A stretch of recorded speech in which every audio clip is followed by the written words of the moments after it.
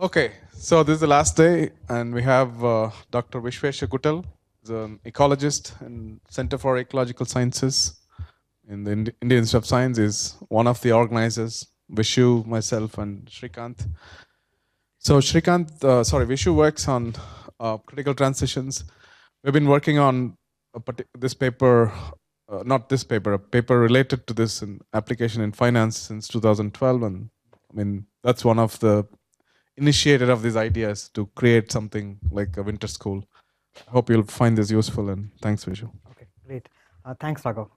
And so I know you're all probably really sick and tired of us by now. So I will try to, make sure we have a fairly easy session today. And there was some request because many of you are probably flying in the afternoon or taking trains in the afternoon to finish by lunchtime. So most likely we may even do that. So I'll try to go a little fast so that by lunchtime we'll just wrap up the entire school. Is that a good idea? Okay. Great idea. Okay, so that's the plan. So to sort of very briefly, does it work? To very briefly motivate the work that I do, that I'm going to present today. So look at these two sort of graphs. The one on the right hand side is a lot more familiar to you, where you see the Dow Jones index sort of in a massive growth curve, in a bullish phase, just before the crash in 1929, sometime in October, I think, right? Oh, is the mic not loud enough? Okay. Should I keep it maybe on the collar? Yeah, that's fine. Is it better now? Okay. So this is something a lot more familiar to you. The one on the left-hand side is a similar event of a large-scale change that happened in an ecosystem. And so what you are seeing there on the top, I'm sure all of you recognize that as Northern Africa, right? Sahara desert. But the Sahara desert wasn't like this throughout the history. So in fact, if you go back in time,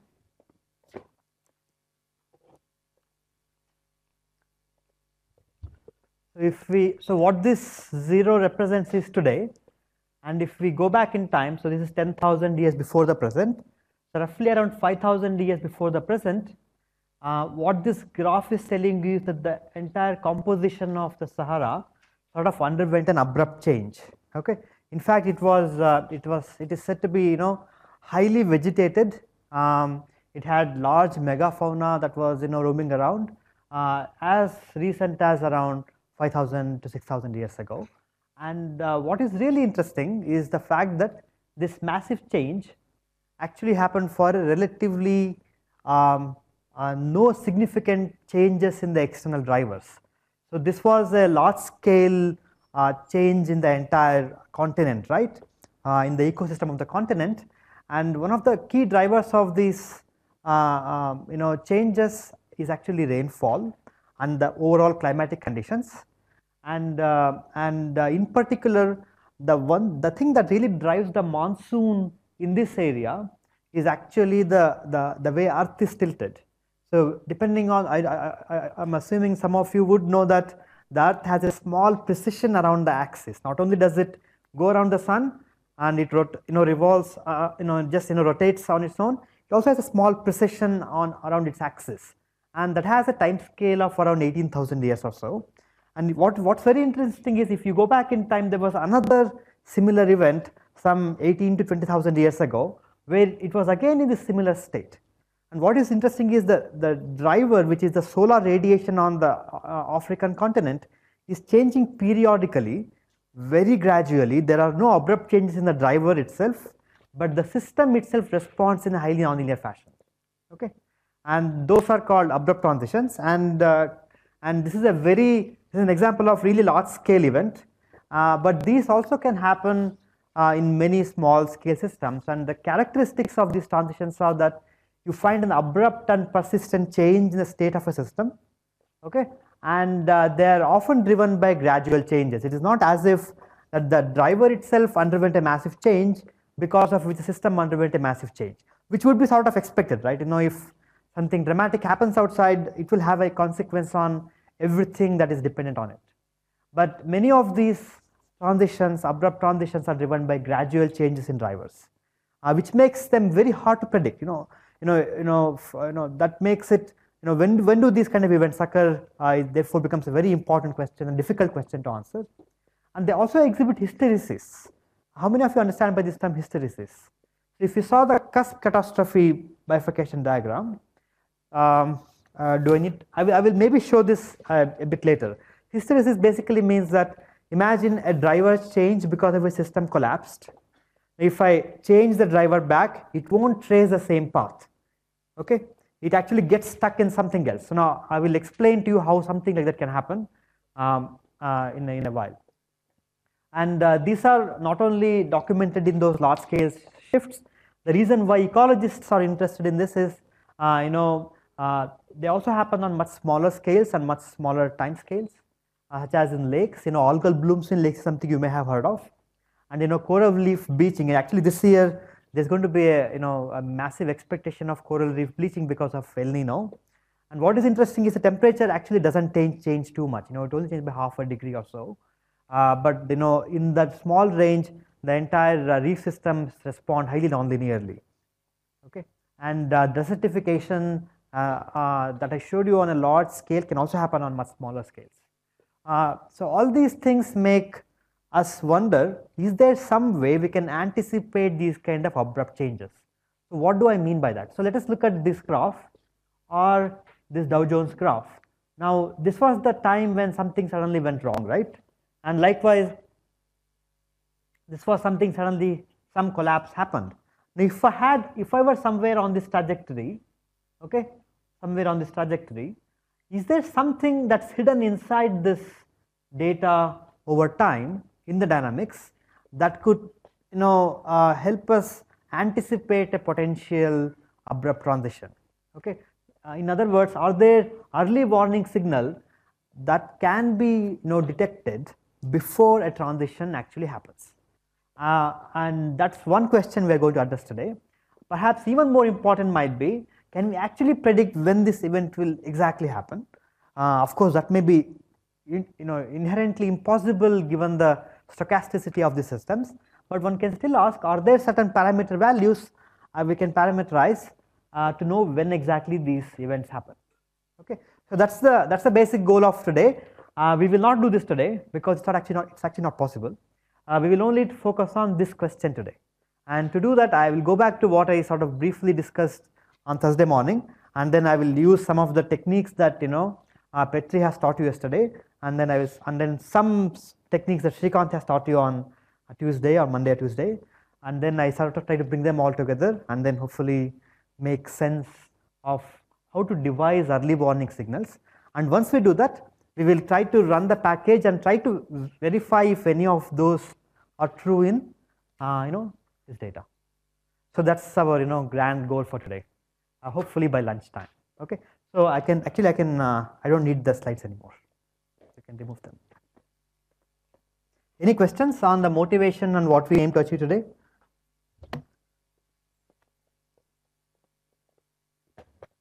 Okay.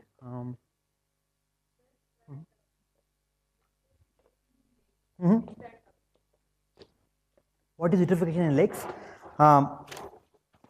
Lakes, have you seen lakes in Bangalore or Kolkata or somewhere? They're really in bad condition, right? So they're all highly eutrophied lakes, meaning they have really large nutrient contents. So large, nutrients are good, right? Nutrients are great, except that if the nutrients are just too much, a lot of fish can't survive. A lot of macrophytic plants also can't survive. They all die.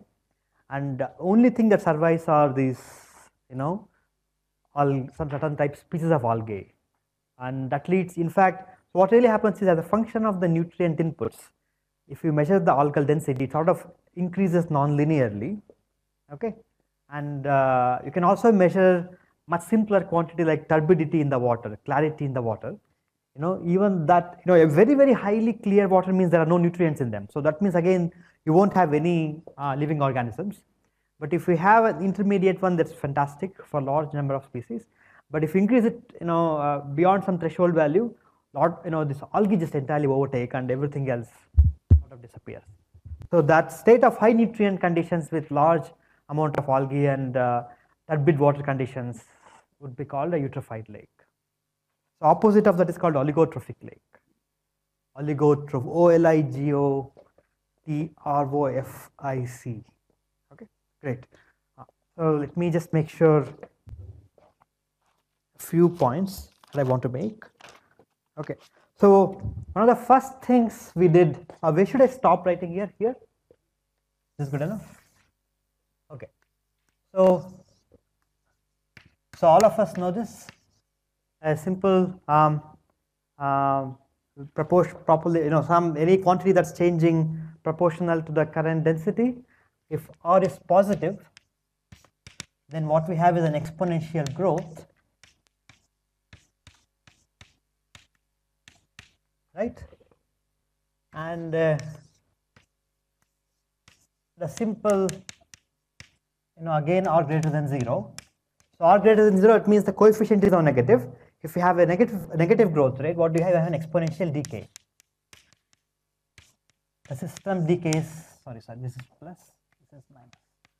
The system decays back to 0 exponentially fast.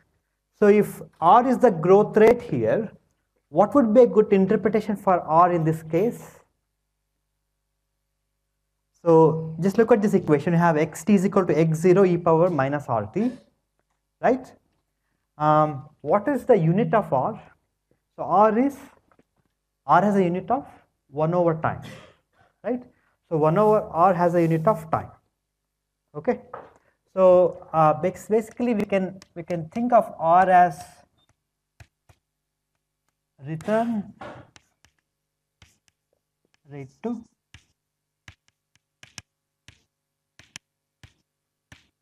okay.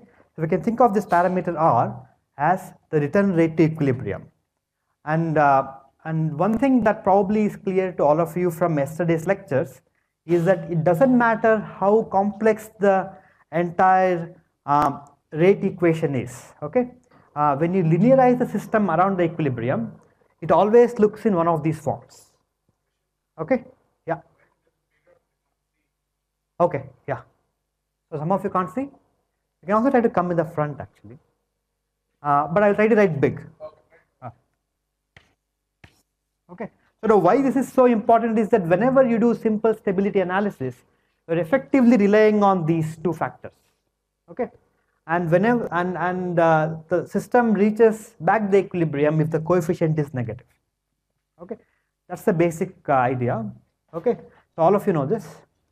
And if we had a more complex equation, x star is equal to f of x, and it doesn't have to be a simple linear function. So we find the equilibria by what? By this simple condition, right? F of x star is equal to 0, all the x stars such that the f reaches, whenever f crosses the x axis, they are the equilibria. And how do you find the stability of an equilibria? So you take the same function, evaluate the derivative at the equilibrium point, and this actually is same as this coefficient R in the linear approximation. Therefore, if this is less than 0, you have a stable equilibria. So I'm just recapping what you already know, by the way. So I hope a little bit of repetition doesn't hurt. Okay. So in fact, the first half an hour is largely going to be repetition of what you have learned, maybe using slightly different language. Okay. So these are the conditions for stability. Can I write here? Can everybody see here? Okay. So and then I did one more thing, which is define a potential.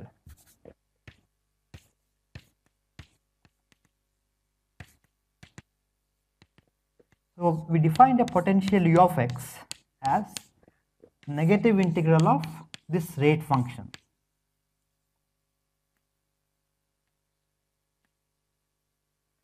So you take the same function f, integrate this from x0, some constant number, to a variable x, okay?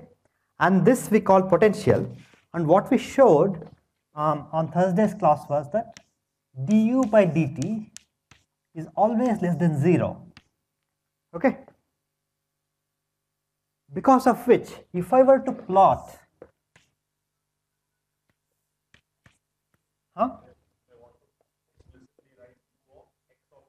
yes,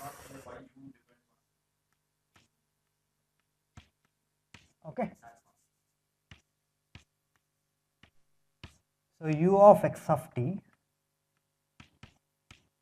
is less than 0, and because of which, if you plot u of x as a function of x, the x is changing over time given by this equation, therefore u is changing over time, and if you therefore plot u, and whenever, it doesn't matter how complicated this equation is, what this tells you is that if it's at the minima, it will just get stuck there. If it's a maxima, it will get stuck there, except that the maxima is an unstable and the minima are stable.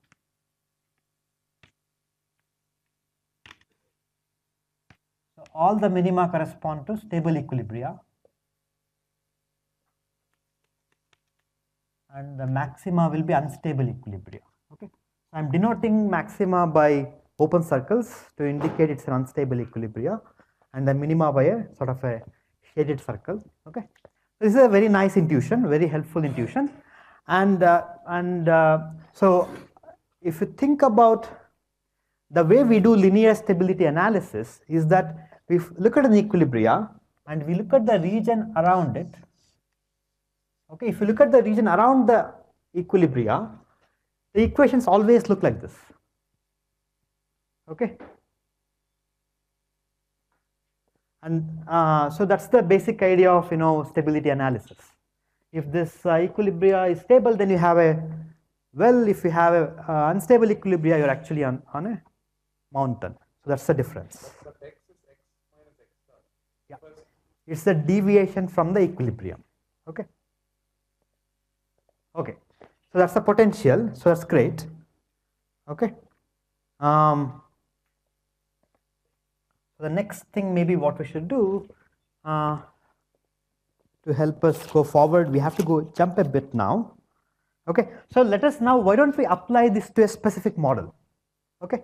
That might be very helpful, right? Why don't we just apply these techniques to a specific model, and that way we will get some intuition of how this works, okay? So the specific model I have in my mind, so how many of you had a time to look at Siemens' model of unstable market behavior?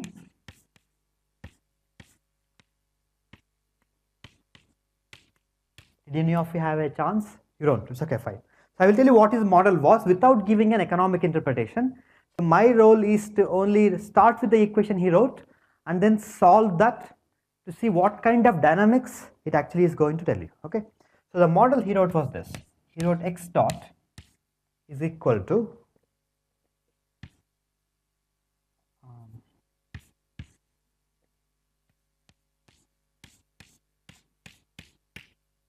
okay, so I'm not going to justify what are these parameter values, but if you go back to his paper, what you will find is he interprets H as fundamentalists or as the the relative number of chartists. So chartists themselves have two types of traders, and some of them are pessimists and other are optimists. So this basically measures the relative numbers of those. Okay, so I'm not going into those. So you should go back and read the paper. So this is the model he writes for stock market. Okay, and X is the stock market index. So let us try to see what kind of a potential does this admit. Okay, and what kind of a dynamical structure that does the system actually admit. Okay, let us. So if you so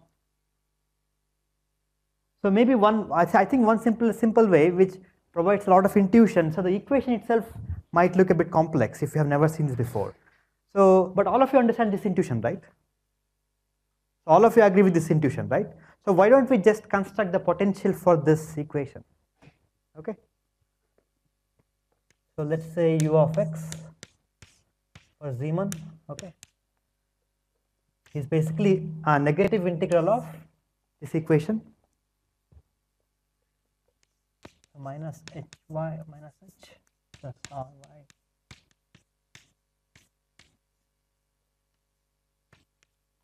Fine, so far fine. I'm just using y as some dummy variable. So what do we get? We have h x minus rx squared over 2 plus x power 4.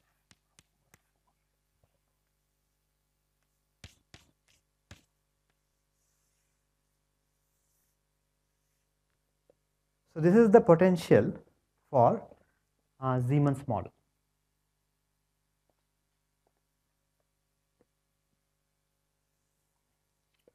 So this has a linear term, a quadratic term, and a quartic term. Okay. So let us take a simple case when h is actually equal to 0.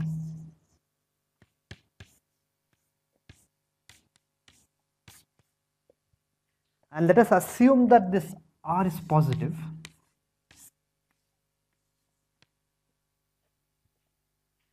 Okay. How many of you would be not comfortable plotting this function? All of you can plot this function? So I'll just very briefly explain how will you plot this. Let's say you have u to plot x. H equal to 0 meaning there is no linear term. So you have a positive quartic term and a negative quadratic term. Okay. Now if x is very, very large, which will dominate? The quartic term will dominate, which is a positive term, which means things will grow at a rate of x power 4 when x is very, very large, and x power 4 is symmetric around x equal to 0. Therefore, for both, positive x and negative x, you should see a rapid rise, okay, which is proportional to x power 4. Fine. Now, when x is very, very small, which of the two terms will dominate?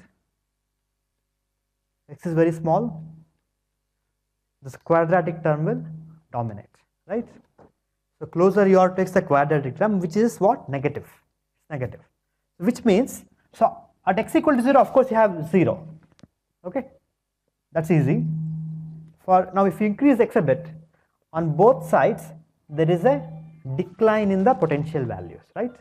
So what do you expect? It does this. Now we know the behavior for very small values of x, we know the behavior for very large values of x, right? But they're in the opposite directions. The only way to connect them, because it's a very nice and smooth function, is this way. It didn't connect, but fine. Do you all agree?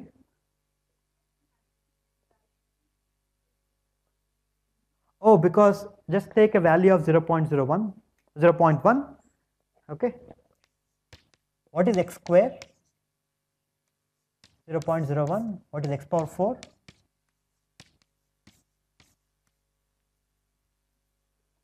One more 0, right? Maybe. Yeah. That's the reason. So for very small values of x, the smaller powers are important. Okay. So this, now you don't know the actual numbers, but you already know its equilibrium behavior, right? If you start the stock market somewhere in this region, it will reach this equilibria, right? If you start it very, very high, there are things that's pushing it down. Of course, if you read the economics behind the equations, you will understand why it's happening. Okay, and if you are somewhere here, you will reach this equilibria. So what this very simple model admits is that there are multiple stable equilibria for the stock market. Okay, and depending on where you started the stock market from, you might end up in one of these two. Do all of you agree with this? Any questions on this so far?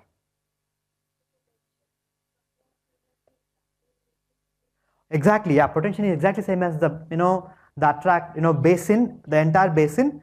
So therefore, for this equilibria, the basin of attraction is from anything that's left of 0. For this equilibria, anything to the right of 0. Okay. So if we start with any value less than 0, it's all going to flow to this. If you start with greater than 0, it's all going to flow to this.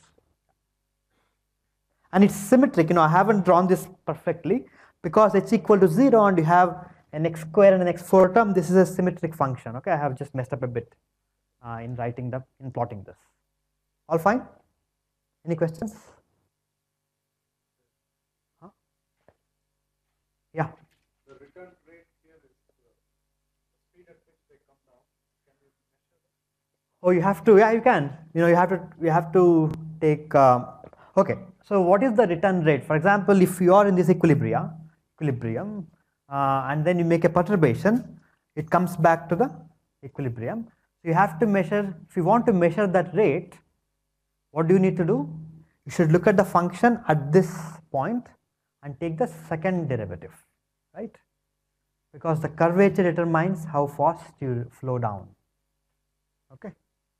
It is the second derivative that will tell you how fast you are going. But if you were plotting, Petri yesterday was also plotting these functions, but he was plotting the rate function directly. So don't get confused between the two. The interpretations change. If you are using the f function, whenever the f function crosses the x-axis, that's the equilibria. Whereas here, whenever they're minima or maxima, that's the equilibria. Okay, so first, make sure your interpretation matches with what you're plotting. Okay. Now, if you're plotting f as a function of x, the rate will be given by the slope at the equilibria. Whereas here, it's a curvature at the equilibria. Okay. Okay, fantastic. So now let us introduce different values of h and see how things will change. Because that was easy, no? Okay. So case 2, h equal h positive. I realize that if I speak like this, the voice doesn't transmit. Let's say you have h positive, and let's say we try to plot this now. So how do you think this function will change? So this is a symmetric function now. I'm sorry, I will try to read.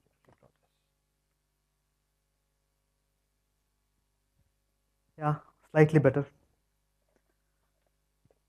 Let's say it's positive. Okay. So how will this function change?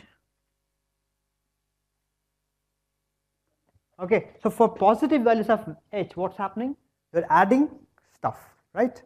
For negative values, what's happening? You're actually subtracting. So in this potential, what's happening? On the positive axis, it's going to go up. On the negative axis, it's going to go down. Right? So if h is not very large, but then what's going to happen is that you have a deeper well on the left side and you have a shallower well on the, oh sorry. Actually that's okay, no? Yeah, that's actually okay, sorry, it's actually okay.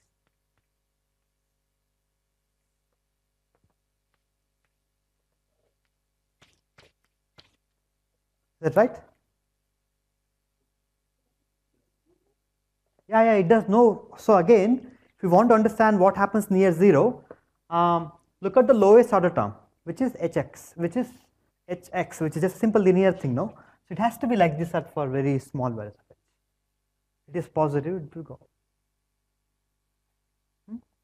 So now the equilibria are this one, stable equilibria, and unstable equilibria. So unstable equilibria has moved above 0 now. It's not 0 anymore. Okay. And if I increase h a little bit more, what's going to happen? This will tilt even more, right? Okay, I'm not going to now plot all the axes. I'm just going to be like this. Okay. And if we increase h substantially more, what's going to happen? So if h is really, really large, so initially the whole point of this being negative followed by positive was the x square term was the dominant term. But if the coefficient of which is really, really large, in fact that may never be realized. Okay, which means that you may end up getting something like this. Now imagine that for some reason this parameter h is slowly changing over time, very, very slowly changing over time. And if you started with this equilibria, so stock market is in this equilibria, right? And it's going to, because h has changed, it has come to this equilibria now. What has changed between this and this? The basin of attraction for the large values of stock market has reduced now. So we had a huge basin of attraction here. Now what's the basin of attraction now? It is relatively much smaller. And eventually what's going to happen? The basin of attraction will become 0, and this would basically flow down to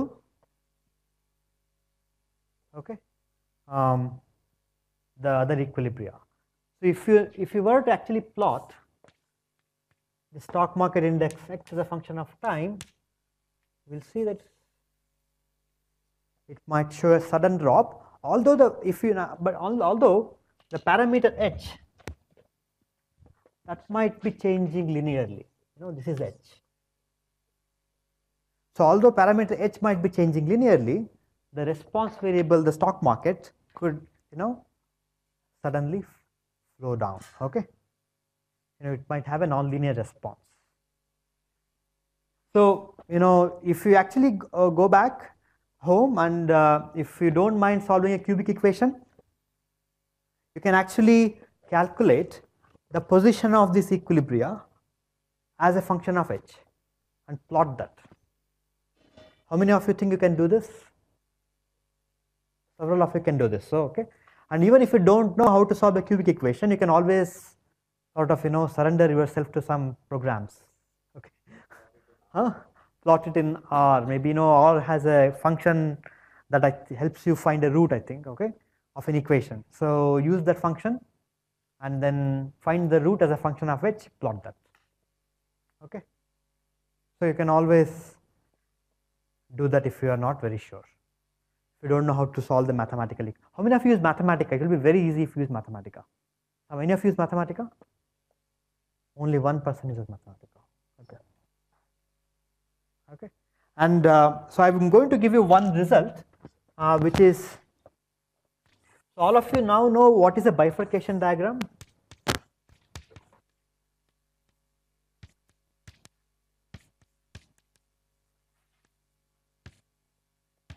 In fact, we can qualitatively construct a bifurcation diagram from these pictures.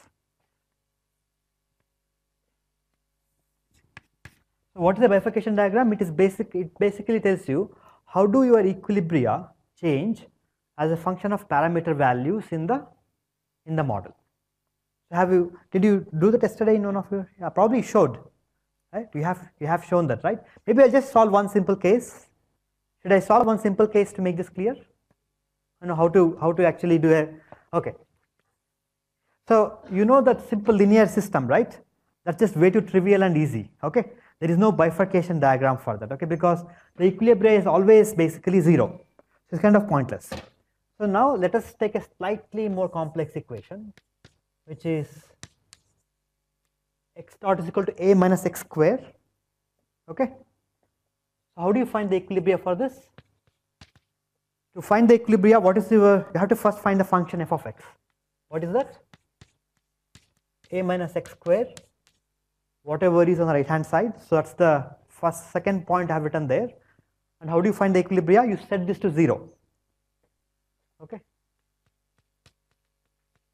Equal to 0 implies a minus x square equal to 0. So I'm going to use the x star to denote an equilibrium. Okay. So a minus x square is equal to 0. Okay. This implies what is x star? X star would be plus or minus square root of a. There are two equilibria for this system when a is positive, right? Assuming a is positive. If a is negative, there are no equilibria, right? Because square root of a doesn't exist in that case. So x dot is equal to plus or minus square root of a. Okay. Now, bifurcation diagram means only this. So if your f of x had a parameter value such as a, how did the equilibria depend on the parameter values in them? And in this case, it's just remarkably easy. X star is basically square root of a. Okay, so can we plot x star as a function of A? What would be that? So for negative values of A, there is no equilibria, nothing to draw there. But for the positive A, you have two values, plus square root of A and a negative square root of A. Do you know how does that function look like? Is it linear? It won't be linear, it has to be smaller than that. So it will be like something like this. Okay.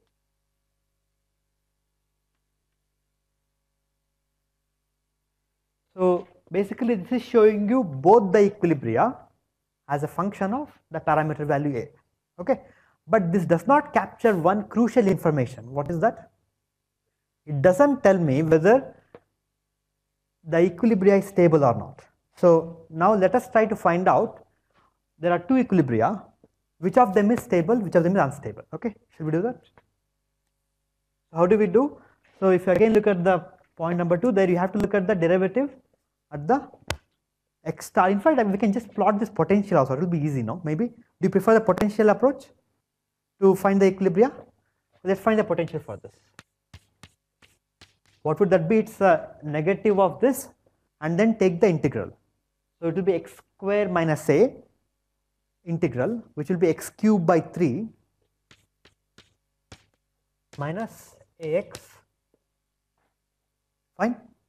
I'm going to sort of throw off the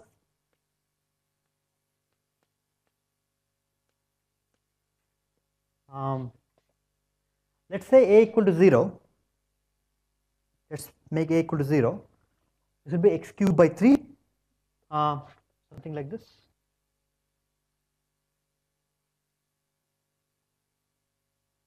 Okay. The equilibrium is, there is really no equilibrium in the stick test. There is an equilibrium here because the the u has this slope 0 there. It can just sit there, but it will flow off to negative infinity very quickly. If I increase a, what's going to happen? If we have a positive a, initially what will happen? Around 0, this term is dominating, which means for positive values of x, actually the curve will come down, right? Okay. For negative values of x, what's going to happen? You go up, is that right? Okay, yeah, that's right, yeah. So this will be the behavior for small values of x. For large values of x, the behavior will be still the same, right? Because this term dominates and this term dominates. So now just connect these pieces.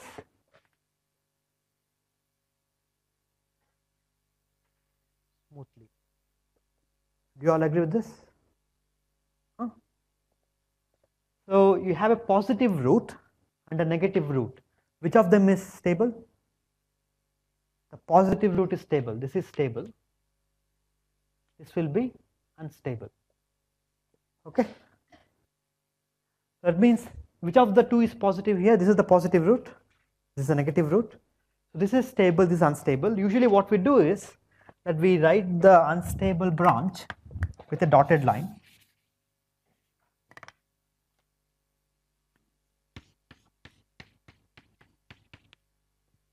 Okay.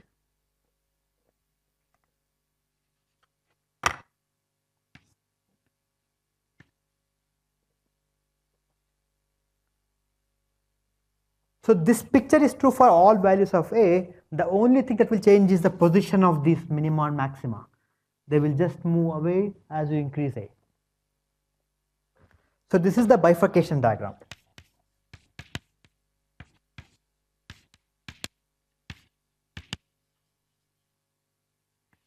And in fact, this bifurcation is also called the saddle node.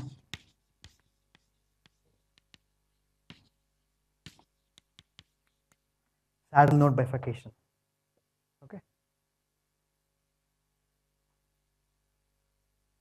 Fine. Great. And now if I repeat, now the thing is, this is a procedure that I used for this simple equation. I could replace it by the complex equation.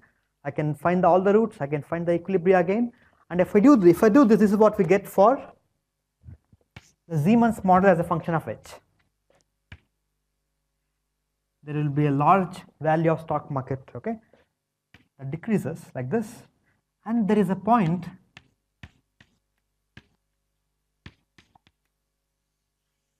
okay. So this is a dotted line. So what's very interesting about the Siemens model is that you look at this picture here, okay, this picture where there is a stable equilibria and an unstable equilibria. This picture is locally true. Exactly the same thing is happening in this region and in this region, but for the shade, it's a bit, upside down and all. That's more of a, just a detail. So what you have is basically in Siemens model, you have saddle node bifurcation in this direction, another bifurcation in this direction. And what's very interesting is that if you now change H, right? If you are in this branch, if you change H, you're moving slowly on this, right? But there is a value of H. If you increase beyond that, the system will basically collapse to this value. Okay.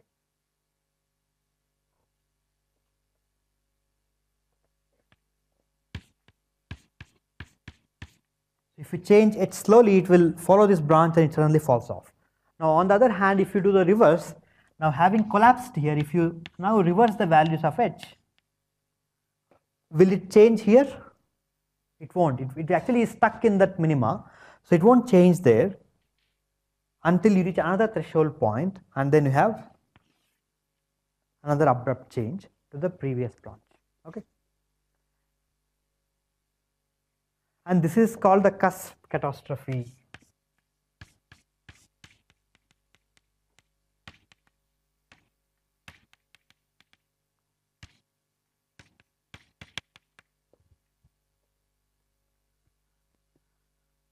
Any questions on this? Okay. So what we have done so far is that we have used Siemens model to show that for small changes in parameter values, you can have large responses in the state of the system. Okay. So this basically sort of provides a possible explanation for something like an abrupt change that might happen in a stock market, right? But it does. What is that? The small. If R is negative, you don't have this bifurcation diagram. You will have something like this. Yeah, because if R is not negative, this doesn't go down, right? You don't have multiple stable equilibria at all. It just will be like this all the time.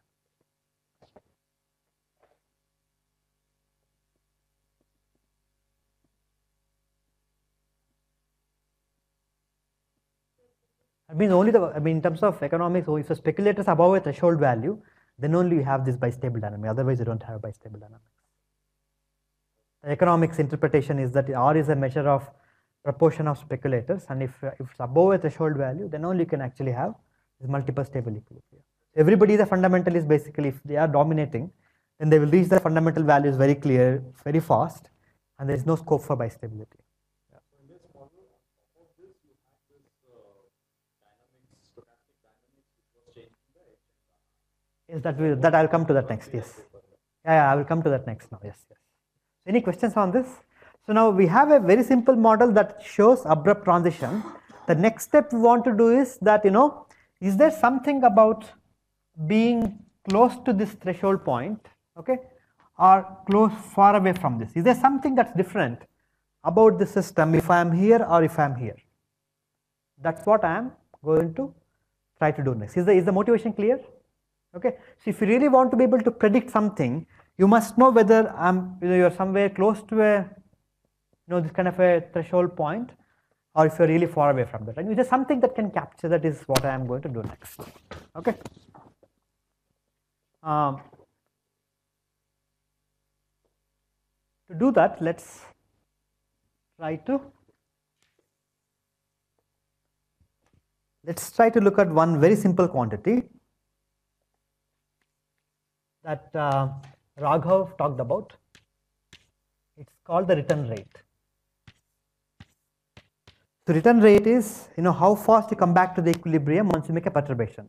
How do you find the return rate? To find the return rate, just look at the first point there, if x is the perturbation from the equilibrium, I have to measure that coefficient r. If I can measure the coefficient r, we know the return rate of the equilibrium, right? Okay. So to measure the return rate, I need to know the coefficient r.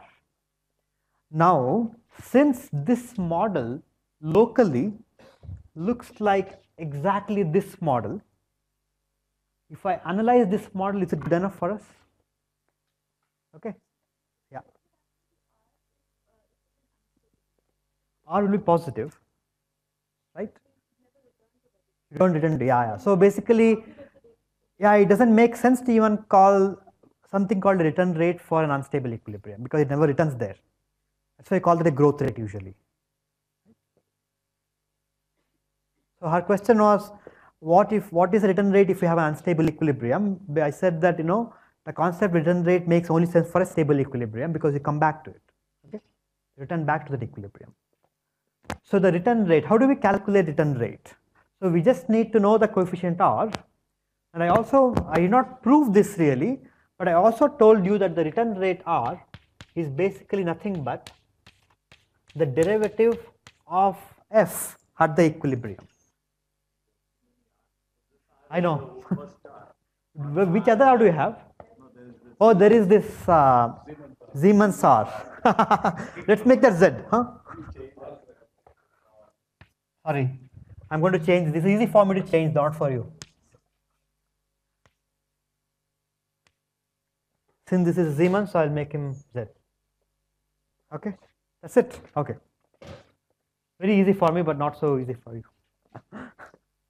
So only in the Siemens model I changed that r to z. Okay.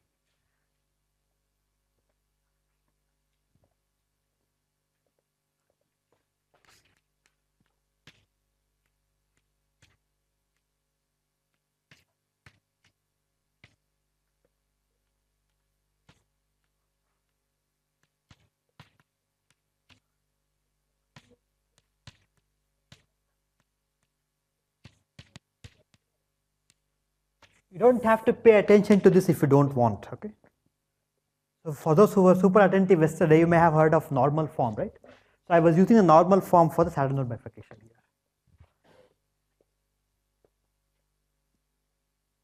Okay.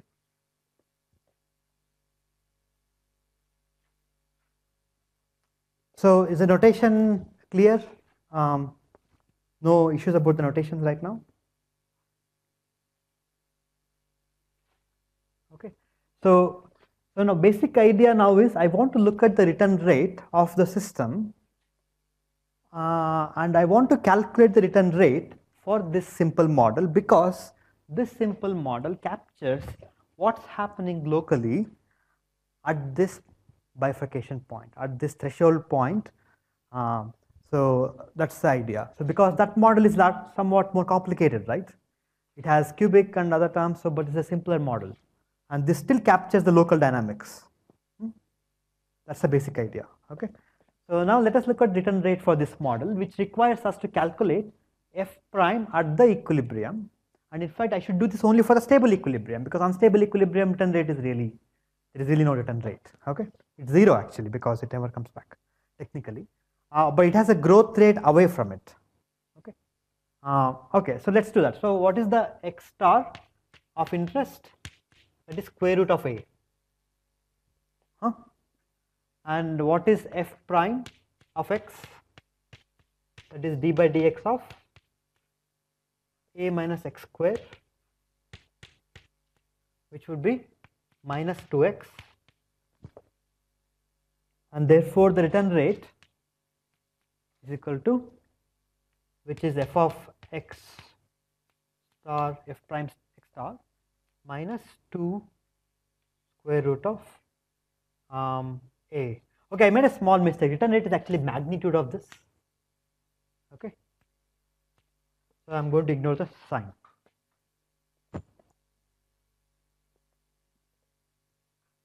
Because when I was defining return rate, I had already taken the sign out.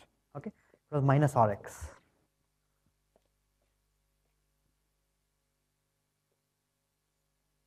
Okay, so return rate for this saddle node bifurcation event is given by is proportional to square root of A. Okay. Now, what does that tell us? Is it any useful at all? Does that tell us anything that we want? So what is our aim? We would like to look at what is it that's different from far away from the bifurcation and close to the bifurcation, right? So when you're close to bifurcation, what happens to value of A? What is the value of A when you're close to bifurcation? A goes to 0 near the bifurcation, right? As the system approaches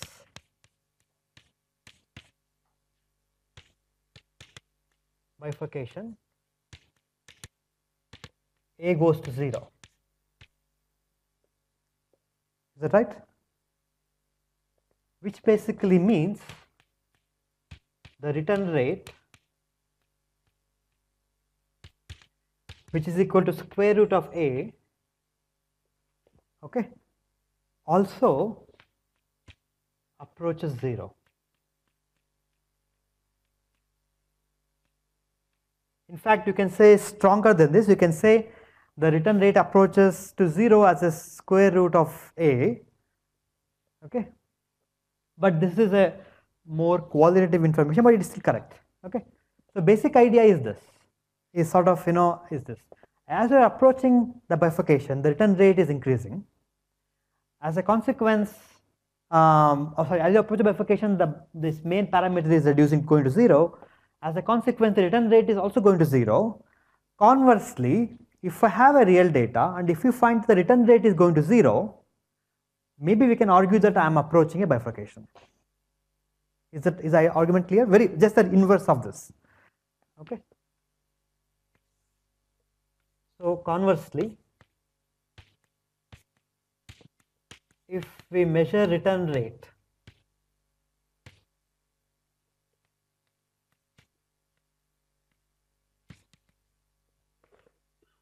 of a dynamical system,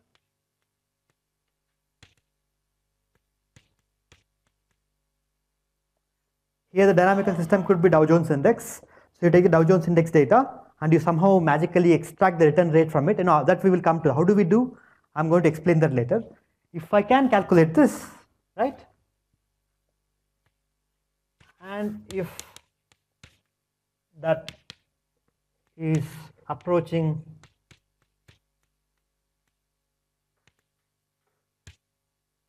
zero, that means that system is headed for a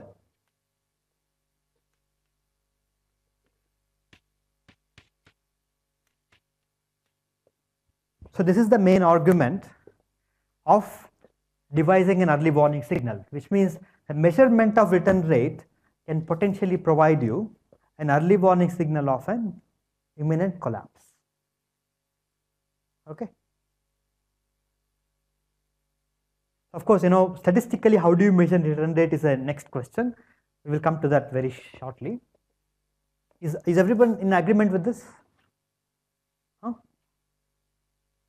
How much time do you have? Okay. So we'll do a little bit more of, just one more calculation, which actually, now the thing is, you can ask a question, many of these parameter values are stochastic, right? And would this result be true even when you have stochasticity in the model? Okay. So the next step I'm going to do is basically, see if we have stochasticity, what is the consequence of return rate going to 0? That's the next step I will do. But before I go, I will just want to make sure you have no other questions. So I think we'll be able to finish this mathematics part in this lecture, and when we come back, we will maybe for half an hour or so we'll try to see if you can actually analyze that yourself in R, and then I don't think you will be able to complete it, but we will just do some of it, and then I will show you the results from our paper with Raghav and a few students. That's the plan. So, but let me know if you have any questions here. Now I will give you one. Maybe all this looks very, very complex, right? So let's, for a time being, forget everything beyond this. Okay.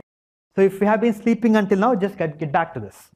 So all of you, I hope, were with me up to this point where I said that this dramatic change can be thought of as this simple diagram, right? So as we are approaching this bifurcation point, this potential is becoming more asymmetric, right? It also is the basin of attraction is reducing, and and therefore there is this kind of a collapse. Okay, now let's focus at this equilibrium point and the basin of attraction. So as you go from here to here, what do you see? There is a change in some features of this potential. What has changed? Just look at the dynamic, what has happened? It has flattened, right? Okay, now forget all the mathematics. Even if we don't know any mathematics, you know that if we have a flat bowl versus a very deep bowl, and if you throw a marble in this, which system will return faster? The one with a steep bowl, the marble will come back to the minima very fast compared to the one with a flat bowl, right?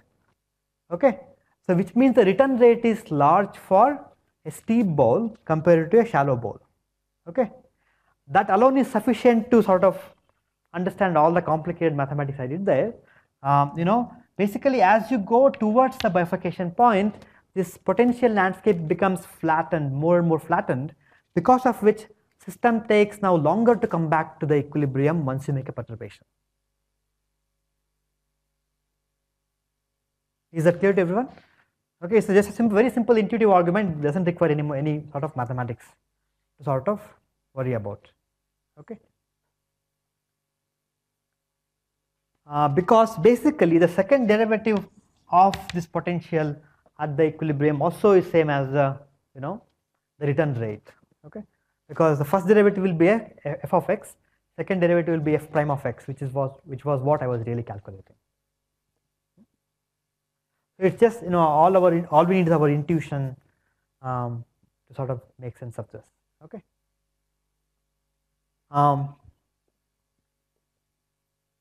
Okay.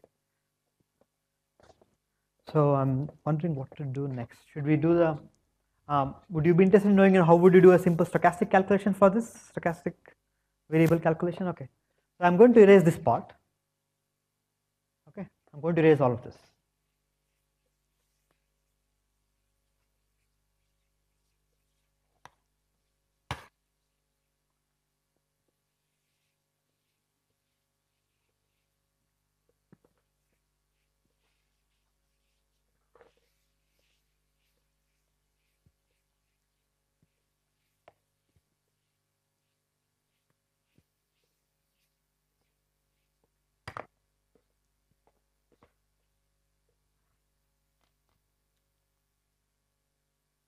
Okay, so how do we do a stochastic counterpart and measure some properties in that? Okay, so the basic idea remains same.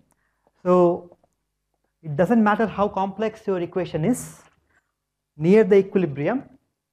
All that matters is what's happening, close to the equilibrium. All that matters is a very small portion, and because of that, you can always make a linear approximation. Okay. So the basic idea is that around an equilibrium, in fact a stable equilibrium, so we can always write down if x is equal to x minus x star. So x star is the real equilibrium value. I am focusing on the deviation from the equilibrium. And this value, this basically will behave like this, right? Will be in the return, it basically will behave like this. It actually will exponentially decay towards the equilibrium value. But I am going to assume that it is constantly being perturbed by some kind of a stochastic term.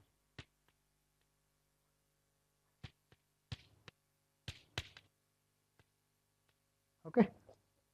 So there is no deterministic equation, but there is some stochastic element here. Okay, and so when we have stochastic term, I think Srikanth very nicely explained that you will not be able to write down a equation like this, we have to change our calculus a bit. So instead what you do is basically you write like this. And one of the easiest way to incorporate stochasticity is through, Wiener process, right? So what I am adding here is an increment of a Wiener process.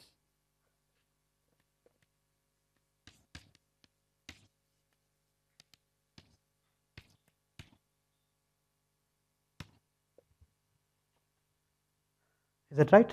Okay. Now, do all of you, some of you at least remember Ito equation? Ito integral? Okay, you don't have to remember. You should try maybe revisit Shrikant's lectures and try to see how to write down, Ito integral. But I'll just write it for you, huh? Making a ghost. Okay, it actually is much easier than you think it is. Okay, it actually is just doing a integration, multiply by the integral factor and then take integration. Okay. So this part is easy, right? If you did not have the stochastic term, this would be true. System will decay exponentially. That part is easy, right? Okay. Now the second part is the Ito's part. Just let me know if I get the sign wrong, okay? Is that right? Shrikant? Yes. See, I also sometimes I'm very nervous when I'm writing this. So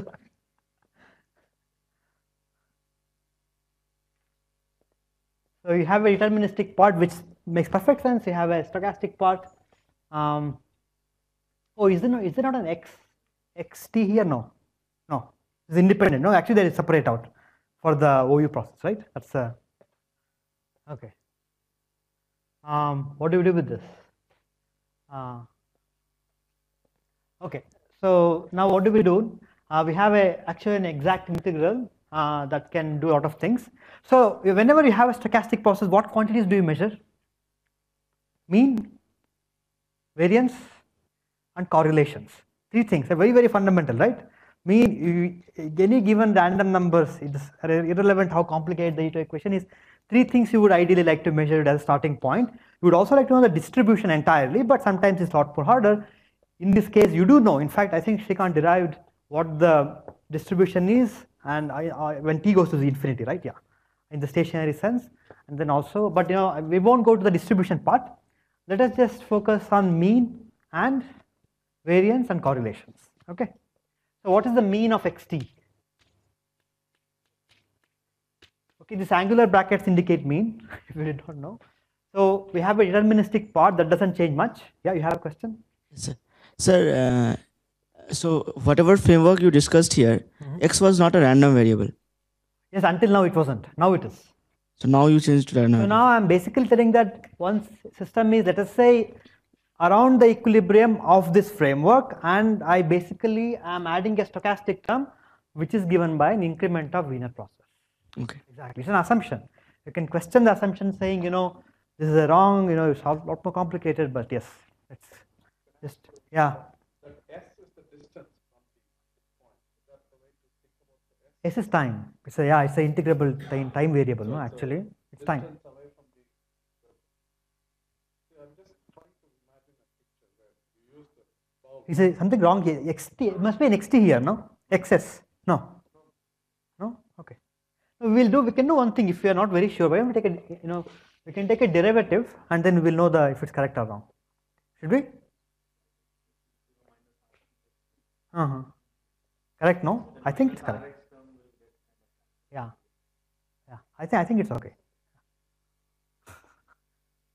You can actually it must be in your. I can actually make sure it's correct. Okay. Well, I think it's correct. I mean, so in Shrikant's notes, you should see an m as a mean value and have just set m is equal to 0. That's all. No, x is a time integral. It's a dummy variable. So you are integrating s from 0 to time t. Yeah. T is the current time. T is the current time, 0 is the starting time. Time 0, you are S is the. x 0 away from the equilibrium. Hmm. And how you fluctuate around it. Yeah. This is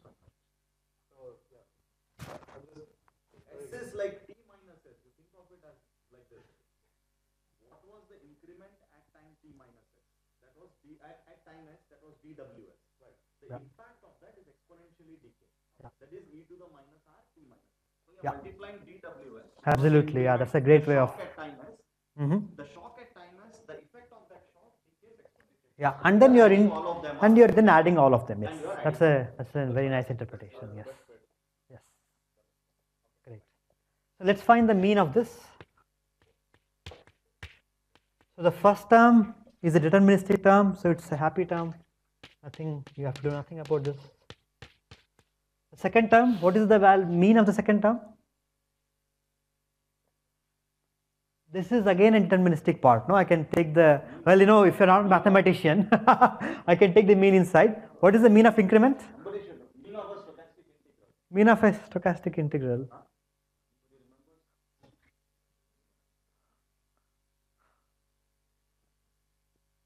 At least this integral.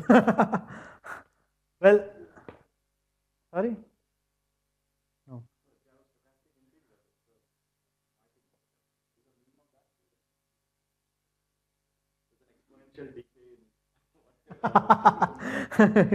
So maybe, hopefully, going slow will help. Yeah, okay. I mean, at least for this, you know, without going in even to martingales, this is a constant, you know, non-deterministic part multiplied with a stochastic part. So the mean of this will be mean of this, right? You know, this integral times the mean of this. What is the mean of increment of Wiener process? What is the fundamental property of Wiener process and the increments? The increments are? Oh yeah, and one more thing. Increments are normally, it has a mean 0, no? Okay. So this term will be 0. Okay.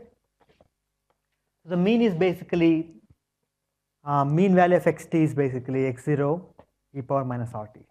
Okay. Now let's do the next step, which is, let's do correlation. All of you know what is correlation, right?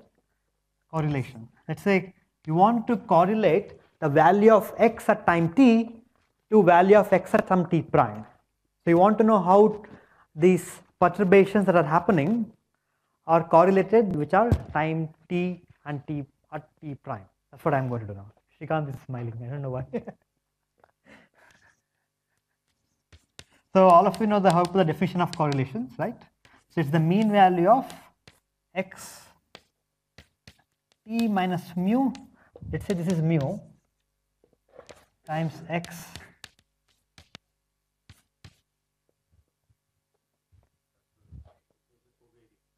yeah, covariance and correlations.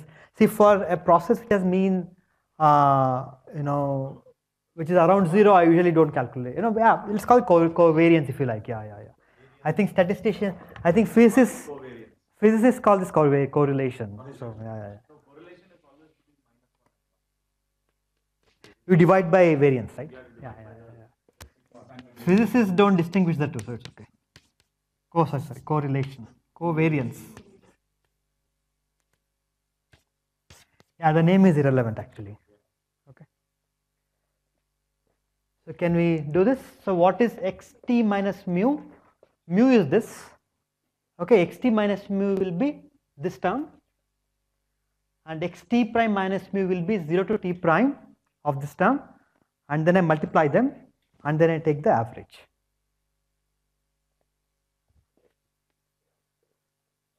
So all of you are in agreement with me? It's basically this 0 to t e power minus r t minus s dws 0 to t prime e power minus r t minus s dws prime. Okay, this is so s and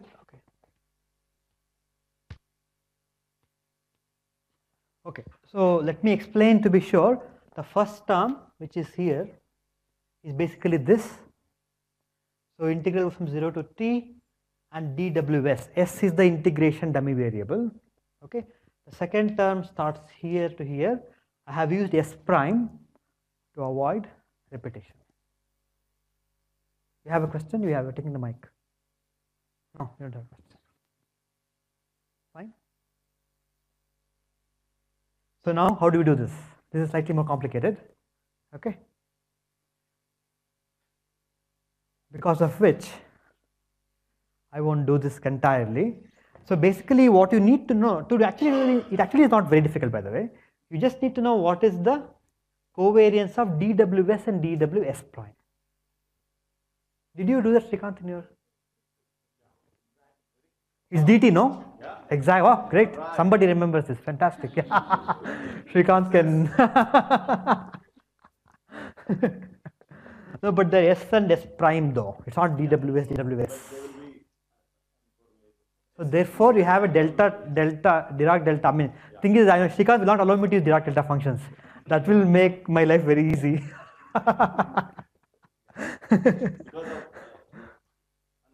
Exactly. Yeah. Yeah. So yeah, the intuition. So what's really happening if you don't understand this? This is the following intuition. So both the integrals start from 0 to t, right? 0, right? One goes to t, other goes to t prime. Let's say this is 0. This is the time axis. And this is 0. This is s. This is s prime, right?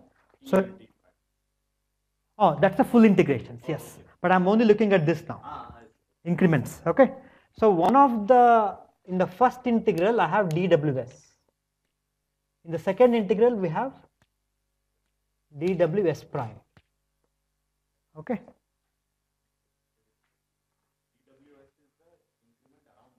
Oh yeah, right. Okay, yeah, that's right, sorry.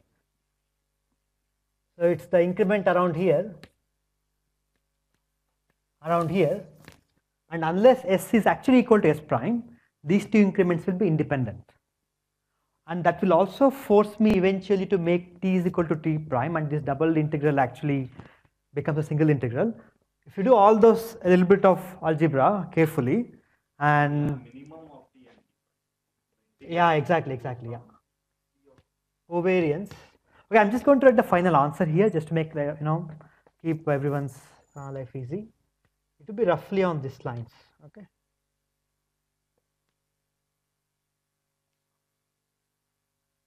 Covariance.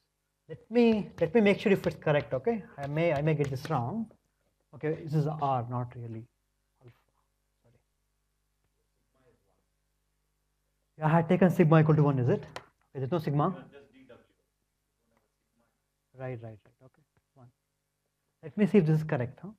1 minus, is this correct?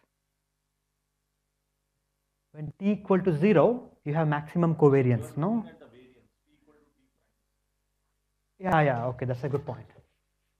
So this must be. Any other? So the form of the equation, I just want to make sure we can construct it correctly. So if t is equal to t prime, what do we get? We have 0, no? Actually, I think it is just this.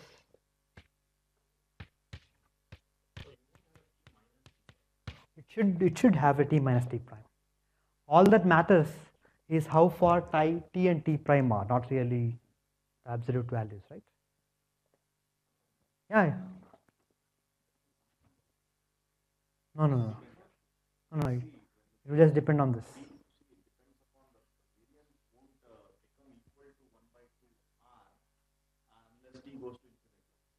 The variance doesn't become equal to the stationary, the variance of Okay, the stationary distribution. okay, that's a good point. I think that's a great point. I think what you also have is a term which looks like this. Yeah, that's a good point. So I think this equation is an approximation when t and t prime both go to infinity, or the t plus t prime goes to infinity. Do you have the expression, exact expression?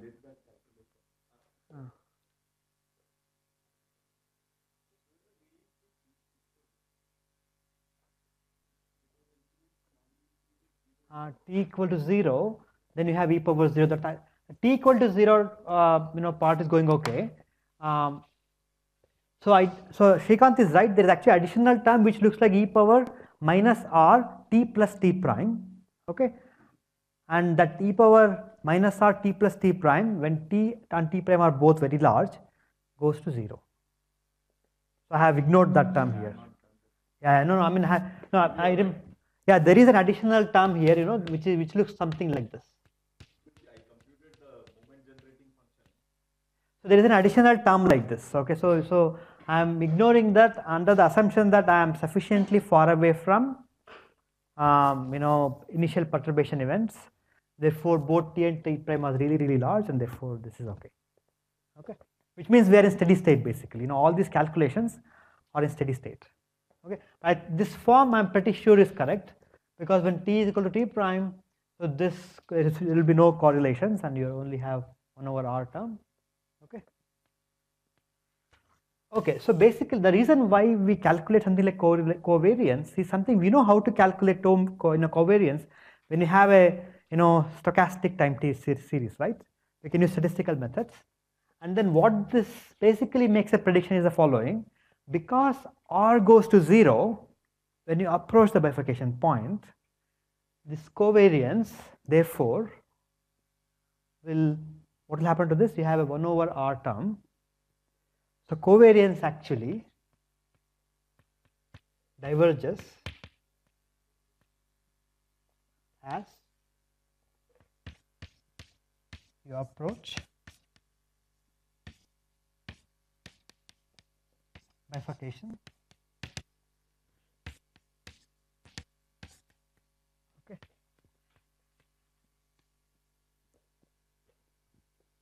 So I mean, here's the key idea, you know, forgetting all the mathematics behind how we got the equation. This r goes to 0 as we approach bifurcation point. Therefore, covariance technically diverges. Of course, we will never really have divergence in real data. It actually should increase somewhat dramatically at least the rate 1 over r or so, to, you know, and if you observe such a increase in covariance, you can infer that you might be approaching a bifurcation point. So last part is the last argument that I made in the last one made is the most important one for early warning signals. So if you have any questions, you should ask me. Yeah. Sir, shouldn't this sigma you replaced with 1 should be t? Yeah. No, there should be no t. So basically, I should have started this way. Okay. Then I would have had some sigma here, and I would have had a sigma square here. Okay. That makes, but you know, but there is no t term there for sure.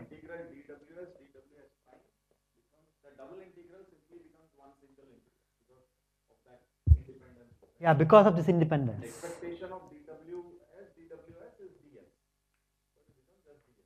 So it will be e to the minus r t plus t. Yeah, exactly. So yeah, that's a t plus t prime that I forgot when I was writing this. Yeah, exactly.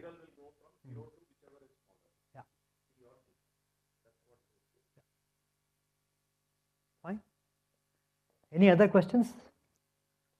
So basic idea is that if you now take the Dow Jones data, right, that was there, and if you calculate the covariance over time, how is the covariance changing over time, it should basically increase at the very minimum. If it is true that the financial market crash is same as a bifurcation point. Okay. So we can separate this out a bit more to make the calculations of time series tractable. So covariance, if I set t is equal to t prime, what do we get in a covariance?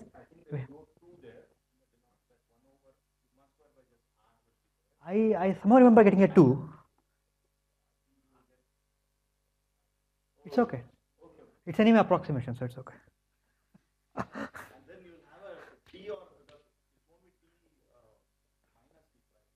It has to be. There's no way it can't be anything else. There are two terms. One has to be this term.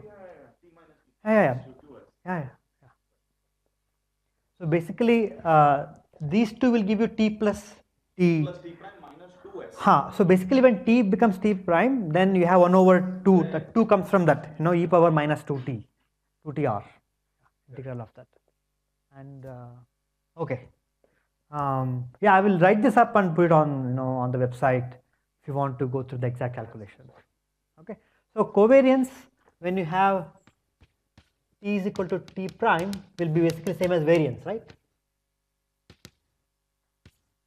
Okay. So therefore, variance should increase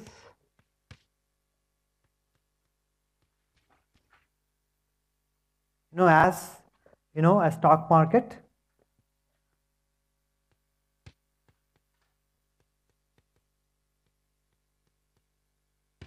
approaches a bifurcation point, right? Okay, and likewise, now this covariance depends on t minus t prime, how far the two data points in your time series that you take.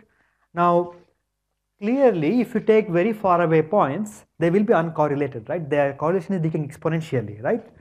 So when you're actually doing a real calculation, what we usually do is we don't take huge lags. We take lags which are very nearby. So the nearest lag one can think of is, in whatever time scale you're measuring, you can take the lag 1. Okay. So what you can measure is the covariance or correlation at lag 1. Okay. Because higher lags, decays rapidly. Okay. But the smallest lag that you can potentially measure that you think has dynamical effects, that should increase as the stock market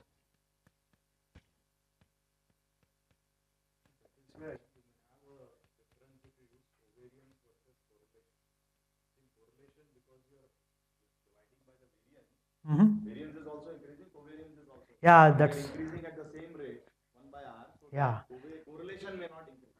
Absolutely true. Covariance may still Yeah. But I always mean this though. I mean, I don't usually divide. Because it can also have the opposite effect. If the variance is reducing, then you may get a spurious effect of correlation increasing also, right? You can go both ways.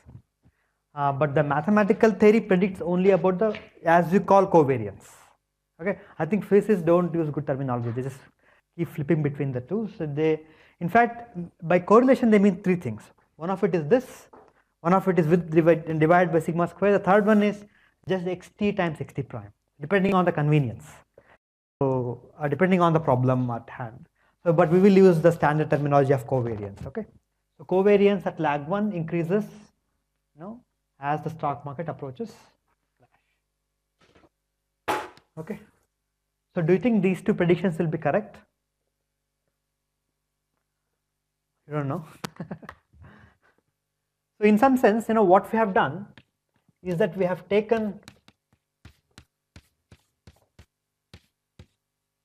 a standard cusp catastrophe model, and we can actually now make predictions about some very simple properties of time series that people always measure. So quantities themselves are really simple, and the theory predicts that these 2 quantities should increase in this following way. Okay. So I think I will stop at this. When we come back, we will use your packages and try to do an analysis of this. Okay.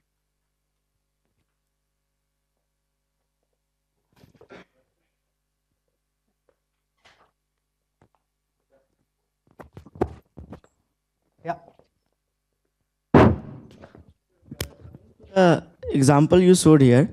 So you have a flat bowl and you have a very steep bowl. Where is it? Sorry. Here, this figure, this diagram. So if in a steep bowl, Here. you release a ball, it will go faster to the equilibrium point. Exactly. While, Here it takes longer. Yeah, it will take a long time in a Yes. flat bowl. Now here one inherent factor that we are assuming is there is a presence of gravity. Presence of gravity. Gravity. I'm not assuming that. No, in a bowl, how will it go if in a real bowl? No. What I have shown you when I did this calculation is that a dynamical system following this equation is same as a ball rolling in a landscape. So I have mathematically proven this. I'm not assuming this. So there is a potential you have is out there, right? Yeah. Going. I have. This is a proof. I'm not assuming this. No. Okay. So An assumption. So how do you, in a real stock data we have, when you are trying to locate a crisis or catastrophe, then how do you look at this? How do you see this potential? But there is no meaning to the potential. Okay. It's just a mathematical construct. That's why I didn't call it a gravity. No. Okay. It's an analogy that seems to work really well. Except that you have to be a bit careful. You are interpreting ball rolling in a landscape as a system of with a very high damped high friction. So yeah, that analogy works very well. Or in other words, you can say there is no inertia. Okay. So, sir, another thing, in finance literature, there is a notion of financial bubble. So, and people have been trying to model that. So, is it same as what we are trying to do? No, the bubble part this doesn't capture. It only captures the crash part. Okay. So bubble bursting part it captures, but how does the bubble itself grow? This doesn't capture. Okay. Yeah, but there are other models that do. Yeah.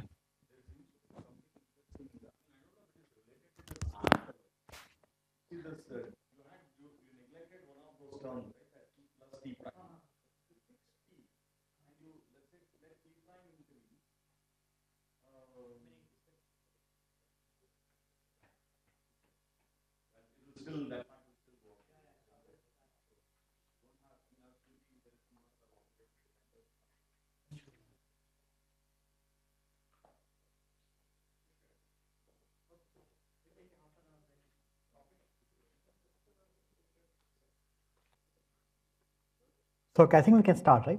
Okay. So what I'll do is I'll just use a few more slides. So the question we were interested was, if we had these data prior to a crash, would we have anticipated? Okay. So we took this simple bifurcation modeling approach, and we argued that there are true predictions they can make because of the fact that as you approach a bifurcation point, the return rate reduces. Because of that, the variance of the system should increase as you approach a crash. And correlation at lag 1, I have chosen this specifically because it's relatively easy to measure compared to larger lags. Okay, I mean to relatively easy to obtain a statistical significance for covariance at lag 1 compared to something else. Okay, that's the main idea. So now I'm going to just briefly recap how we did this. We used this simple model of bifurcation, right? And then so this actually leads to this kind of a bifurcation diagram. And so how did we obtain this? We obtained the equilibrium of the equation above. Or now I have a new variable u. Okay, you have to get used to it. So find the u star by solving the right hand side equation. Find the stability, and you get this very nice catastrophe bifurcation. And this point where the state of the system dramatically changes, that's called a bifurcation point in a very generic sense. Some people also refer to it as critical point, and that terminology comes more from physics literature, because these kind of points are also used to understand how matter changes from one phase to another phase, such as solid becoming liquid, liquid becoming gas, or a magnet becoming non-magnet. So changes in phases of matter. To understand that equation, you'll be really surprised. Landau, a physics Nobel laureate, actually wrote the exact same potential that we use today. Okay, and his argument was that the system reaches this minimum of this potential, and and that's how we can understand phases of matter. Okay, and these transitions sometimes are called catastrophic transitions, critical transitions more recently. Okay, and there are also another class of transitions which I did not really mention much, and they are called stochastic transitions, and those happen not at the point of bifurcation, but they can happen much farther away from a this bifurcation point. Now how can that happen? When you have large amount of stochasticity in a system, right? So because when you have a large amount of stochasticity, a perturbation, if you think of these landscapes again, a large perturbation can push you off the nearby hill, and therefore you are going to fall onto the other valley, right? So if although you are away from the tipping point or bifurcation point, if you can cross this because of stochasticity, even then you can have a abrupt change. Okay, there are two types of transitions broadly speaking, and these are called stochastic transitions. Okay, so now to really, I showed you a very heuristic of how to obtain potentials. For those who are mathematically inclined, there are actually a lot more rigorous ways to do the same thing using an approach called Fokker-Planck equation. I won't really go into that, and in fact, you can write down Fokker-Planck equations for more complex equations, more complex systems, where the stochasticity is also state dependent. Okay. For example, in the equation I wrote, the dx is equal to minus alpha x plus dw, right? So in this equation, the sigma, the strength of the stochasticity was a constant, right? But you could imagine that this sigma itself is a function of x. Okay. In those cases, the potential description I used is actually inaccurate. Sometimes it's outrightly incorrect. But there are ways to construct potentials for those as well, but I won't go into those. Okay. And I also explained to you why do we use this effective potentials, because it's very nice in the sense that the minima correspond to stable equilibrium of dynamical systems and the maxima correspond to unstable equilibrium. It works really brilliantly, at least for simple enough systems. The potential itself may have no meaning in a real system. Okay, it's true only for physics that the potential actually corresponds to potential energy. Okay, but not for biological, financial, or other kinds of complex systems. This may have no meaning, but it's extremely useful as a mathematical construct. Okay, and we can then think of the state of the system as ball rolling in this landscape. Okay, so now the early warning signal. So I have also explained this, both heuristically and mathematically. So what really is happening is that this potential changes as you're approaching bifurcation point. So potential was steep and symmetric, okay, and then as you're approaching the bifurcation point, this potential is becoming more flattened, because of which system takes longer to come back to equilibrium. It has a very fancy name called critical slowing down, meaning as the system is approaching critical point, system is slow to come back to equilibrium. Okay, so it's a term that's predominantly used in physics systems, and in fact, this is actually you will be surprised to know that this idea actually got a Nobel Prize in physics in 1971. How do we actually work around this issue of critical slowing down? And a person named Ken Winston, he provided a mathematical formalism to solve this, solve the problem of phase transitions. He actually won a Nobel Prize. And what we also showed was that in this simple derivation, because of this increased variability, system shows large variance. It also shows correlations or covariance between in the time series. Okay. One thing I do want to emphasize a bit here is that as you are approaching, so two things are happening, right? All of you agree that there is an increased variance as we proved here, right? There is an increased variance in the system. Because the return rate is now longer, the system is also highly, also has larger correlations across time. Do you agree that, right? That's what this equation shows, right? Even for for time t and t prime which are far away, the system will actually show larger and larger relationship between two system variables as you approach the critical point, right? So in some sense, it's very counterintuitive, because as you're approaching the bifurcation point, system is becoming more variable, more erratic. At the same time, it is also becoming more correlated. Okay. If you just think of as any set of random numbers, high variability always means less correlations. Do you agree with this, right? But when you approach a bifurcation point, both of them happen simultaneously. Okay, that's in some sense very interesting and very sort of counterintuitive, and that in some sense therefore also provides good evidence that something like this, if you measure both of them at the same time, most likely it's because of these bifurcation events. Okay. Now one more thing that happens in this potential as you are approaching this bifurcation point, if you observe, the potential is becoming more and more asymmetric, because of which system is more likely to wander off in this direction as compared to this direction, right? Is that right? Now, if you have a system variable that is wandering more off in one direction than the other, what happens to its realization? If you plot the histogram, how will it look like? it will be more skewed in one direction than the other direction, right? So in one of the papers in my PhD thesis, I proposed that if you now measure skewness of the time series, and if that is increasing, that could be also used as an early warning signal of this bifurcation event. Okay, so this is independent of these two because of the potential, the way the potential landscape is changing in its features. Okay, so these are the broad ideas. There is a very nice review article that you can read in Nature 2009. Okay, so I explained to you how you get all these results. Okay, so now I have a new symbol alpha instead of R.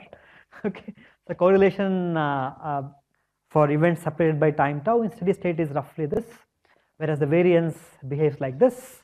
Okay, and these are actually textbook calculations in any simple stochastic process. If you take Gardiner, which is a very standard book that all the physicists use, these equations are there for 40 years. Okay, but the main intuition in the more recent work is that this alpha goes to 0 as you approach the critical point or the bifurcation point. Therefore, these quantities measured in a quasi steady state sense they will actually increase. Okay, and so this is an example from a simulation of an ecological model.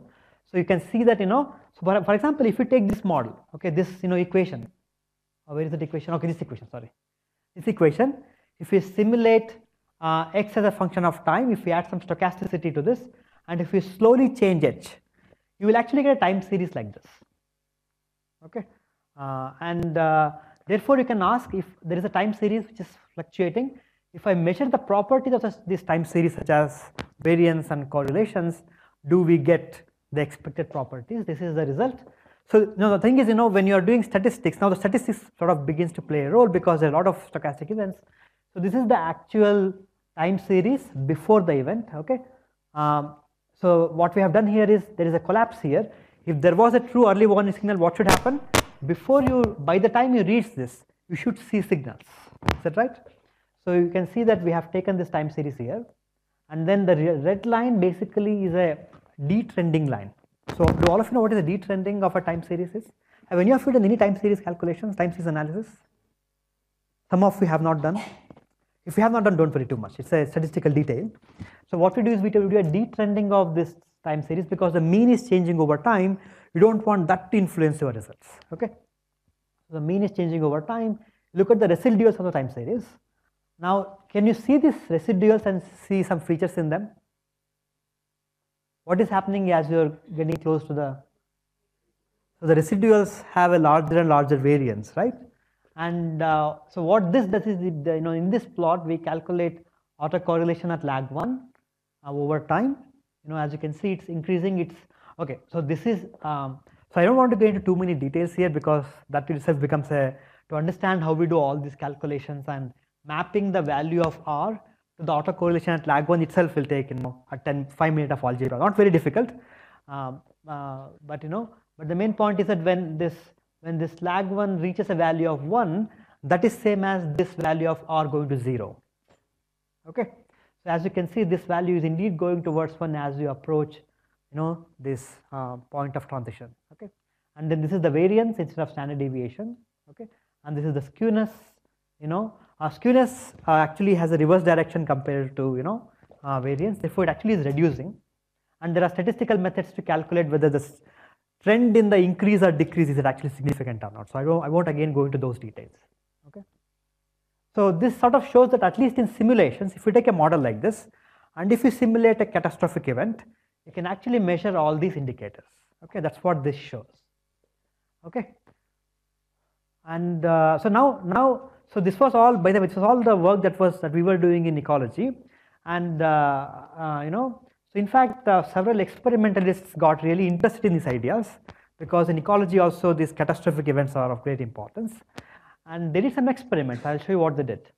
Okay, so when I first did this paper, when I first did the work, I did not know what exactly is Daphnia. Okay, so I've never really truly believed that any of this theory can be applicable to real data. Okay. So I don't think my advisor himself believed either. But this Daphnia are this small organism that swim in lakes. And the nice thing about small organisms is that you can construct a population in a beaker instead of a elephant corridor. Okay, if you want to measure elephant populations, you need a huge space and it's difficult to measure as well. Whereas if you take Daphnia, you can have a good population in a small beaker of this size. So what these people, John Drake and Griffin did was, they did experiments where they would grow these Daphnia cultures at different levels of food input.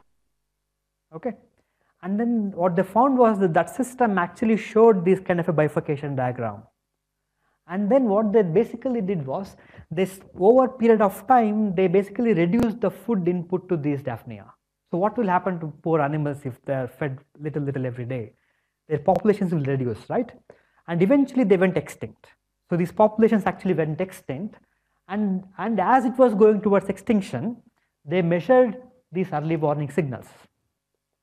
Okay, so in fact, because they were doing experiments, they could even estimate when exactly the tipping point or this bifurcation event actually occurred, because they had other set of experiments to sort of calibrate that. And these are the results. The actual extinction event occurs around the day 400. Okay, and this is basically coefficient of variation, and this is the skewness.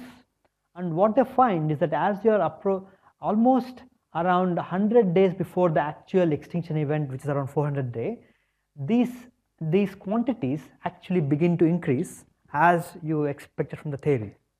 And among the 4 indicators that they measured, they found that the variance and skewness showed the most prominent effects.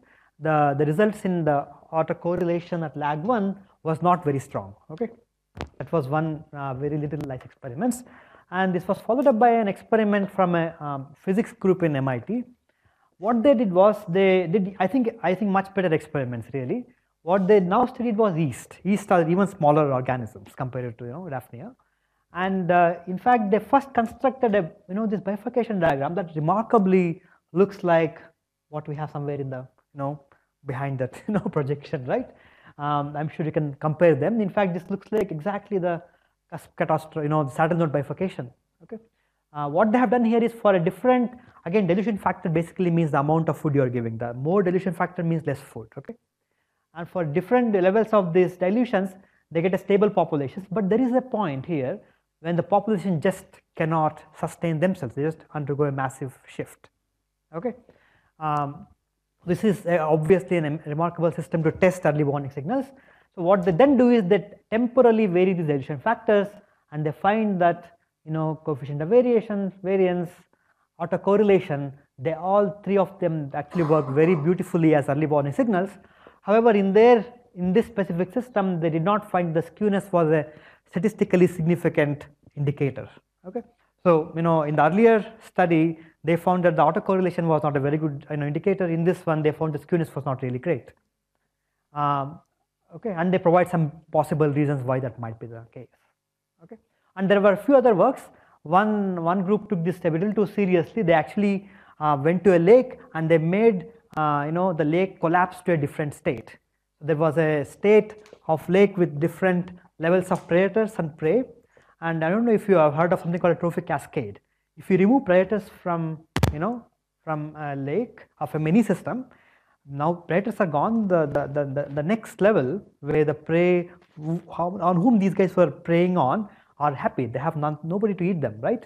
So they just now grow in abundance. Okay, the entire ecosystem shifts to an entire new state now. And what they found was in that time series data, they were actually able to anticipate this shift from one trophic state to another trophic state roughly 6 months to 1 year ahead of actual event. Okay, and they found that all of the indicators work pretty well. There was another study that looked at the lake data, but on a much longer time scale, like 100 years. They again found that autocorrelation didn't work very well, but the variance and skewness works great. Okay, so now following this, some of you who are really interested in applying these methods could actually read this paper in particular. This is more relevant for financial market data, not this one. And we have a web page where I have already, I think, given link to, right? So you actually can download the package, which I think all of you have done. So because, see, the analysis of time series also involves a lot of tricky statistical details. We did not want everyone to rediscover and rewrite their own codes. So therefore, there is this package, which I think most of you have now downloaded, and you can use it efficiently. Okay, so now all this, when I met Raghav sometime in the middle of all this, okay, And then for a long time I had thought, why don't people study this in financial systems? He apparently had the same sort of amusement. So we decided, okay, we should do something. And one of the major motivations, if you read any of these papers on catastrophic transitions, okay, for them financial markets are like a classic example. This is from the abstract of this paper. Complex dynamical systems ranging from ecosystems to financial markets and the climate can have tipping points at which a sudden shift to a contrasting dynamical regime may occur.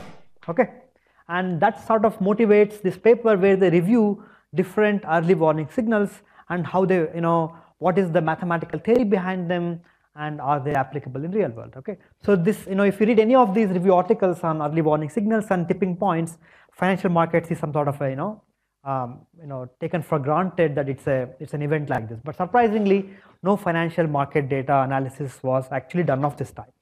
So me and Raghav got together along with 2 undergraduate students, and we decided to ask the following 2 questions.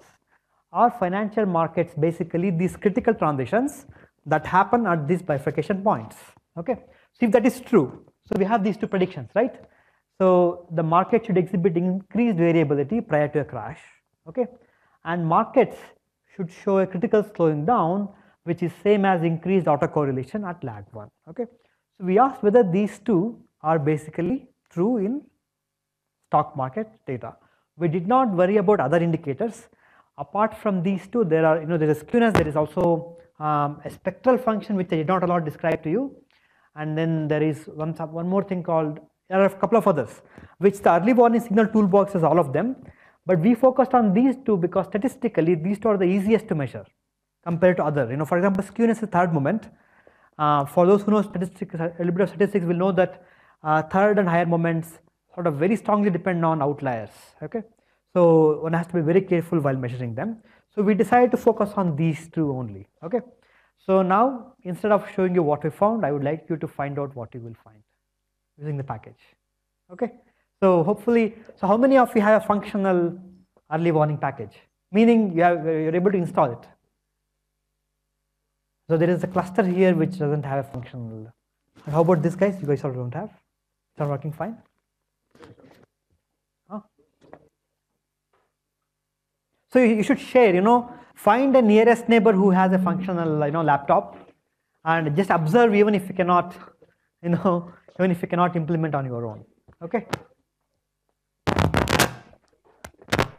So first step you need to do is this. You should go to the ICTS web page.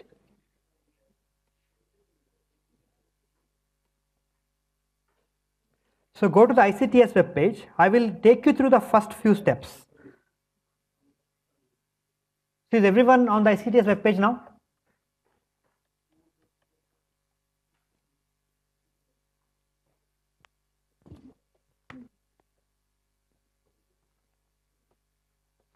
So ICTS web page, click on the our school web page. So come to this page.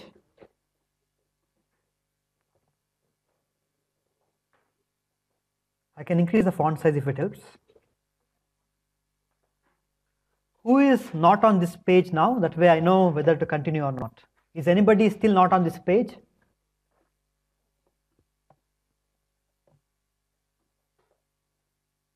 Okay, everybody is on this page. Excellent. Okay. So click on the preparatory and lecture materials and scroll down to number 8. 8D. This part. Okay. So download both of them. So there is a, okay, I have wrongly labeled it as NASDAQ data, but actually it's Dow Jones data. Okay.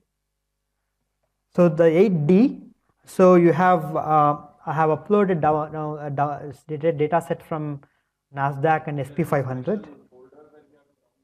Download it in any folder of your choice on the computer, but download both of them in the same folder. So please download both of these on any folder.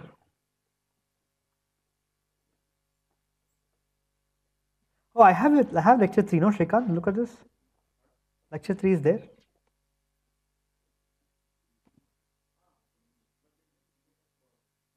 Maybe the cache. Is it the one? No. Okay.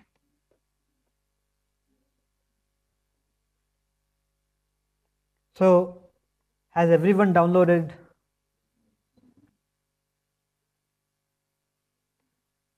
So download them on, create a new folder just to be clean, and then put both of these, this R code and Dow Jones data in the same folder. Okay, now I have to find where are my files. Huh?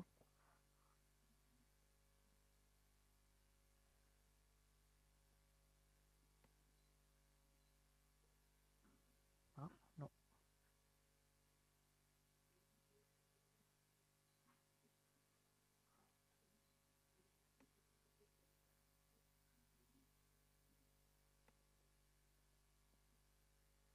And open the file in RStudio once you have done that. Okay.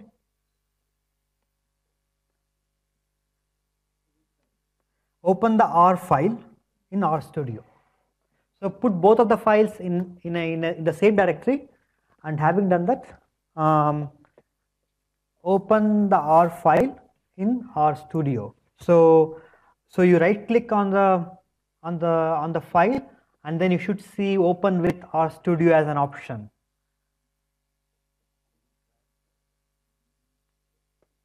So I will wait for a few minutes to make sure everybody is with me. There's only one, no? Crash analysis 1 is the only one. Oh, you can't, don't open the Excel file, yeah. I mean, you can open if you want to see what's there, but it's kind of pointless because we will see that anyway. Everybody is there? Please open the R file. I'll wait for 1 minute to be sure. Oh, this has not started. I have 1 hour 30 minutes now. I will just close it. Can you make it 1 hour? Whatever the, up to 1 o'clock. So is there anybody who has not reached the stage where you have not opened the R file? Okay, yeah. No answer means everybody is here, right? Okay. Okay, great. So the first thing you should do is go to session,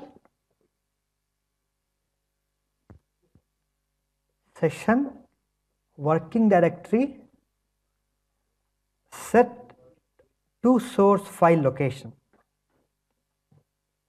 Okay. Session, working directory to source file location. Okay. Done? Excellent. Now we just run this line by line. So first, so there is a run that you see here. So you point your mouse on the line, the first line, and then say run. So it should load the early warnings package. If we have properly installed, it should happily load now.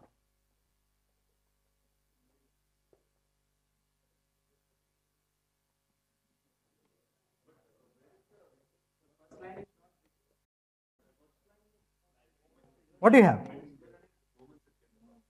Oh, did I upload a wrong file? What's your first line? Do you have a different file? Oh, show me what's the file? Oh, this is a different problem. I want to see the R file. Oh, no, I have done. Oh, unfortunately, I have uploaded a wrong file. Okay, I'm going to quickly replace the file.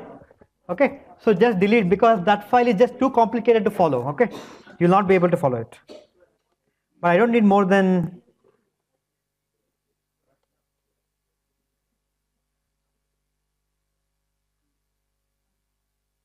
I'm going to delete that, huh? Delete.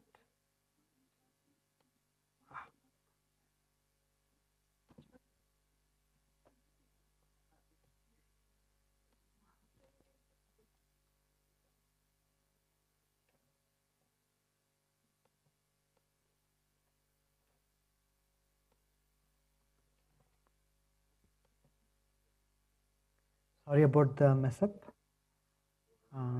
So you have to wait for 1.5 minutes for me to complete this.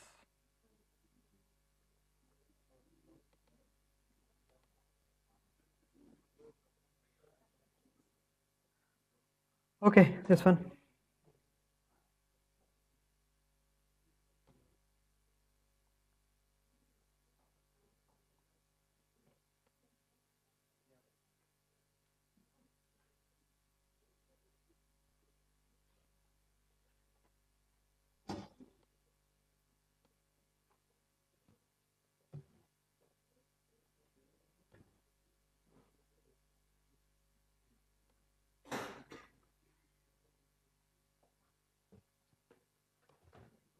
So if you now go to the same page, the preparatory and lecture materials, and refresh that page, okay, refresh to make sure your cache is not there, you should have the right file.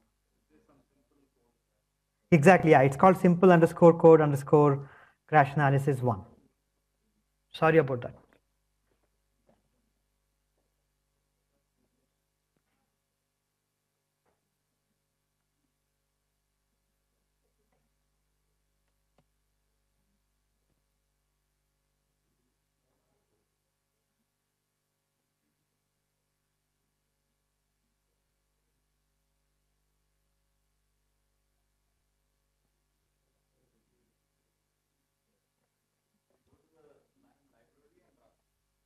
Now have you all opened the file?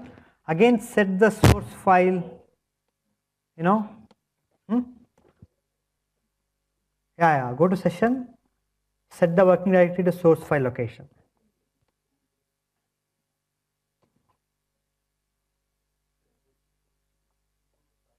Yes, yes.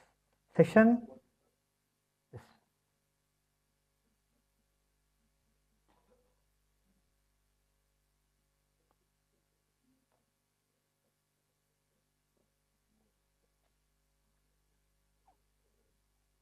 Okay, so I'm assuming everybody is on it now. Everybody is on. Okay, great. So once you have done, load the library. So you have this file, right? You don't have a different file.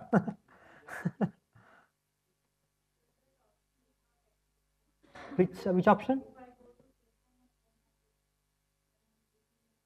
You can't do this.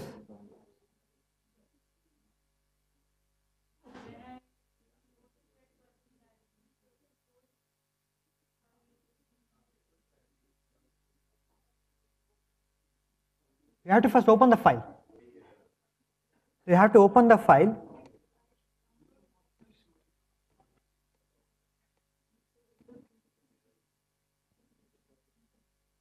Maybe can you work with your neighbor if you don't mind? Yeah.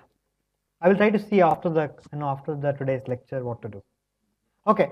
So load the library and then load the data. So what this line is doing is, okay, there is a, you have also downloaded a data file called dow_sp.csv. CSV stands for comma separated values.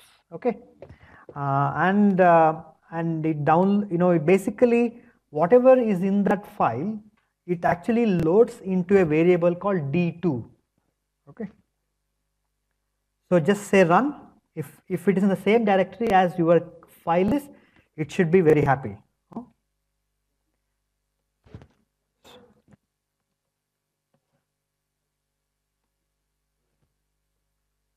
Just hold on for a second, I'm trying to see. Okay, so now what is in this D2, variable D2? To know what is in the variable D2, which step? This code, simple code crash analysis 1.r. Okay, go to session, set working directory to source file location, done, and then click on the first line, then click run. Click this, something will happen, and then the cursor comes to the next line, place it on the line dt equals to something, run this again. Okay, so everyone is, now you have to now stop me if you're not with me. Okay, I'm assuming everyone has done D2 is equal to read CSV. Okay, now to see what is in D2, come to the command line below, type str D2. That shows the structure of this variable D2. Okay, so it basically shows you that this D2 has these many columns. So column number 1 is named year. Okay, it has data entries like this: 26/5/1986, sorry, 1896, 27/5/1896, and so on. Okay, the second column has a name DJI, and which has values 40.9, 40.6, this.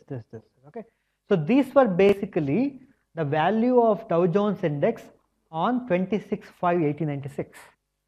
So, and the 40.6 was the value on 27/5/1897 and so on.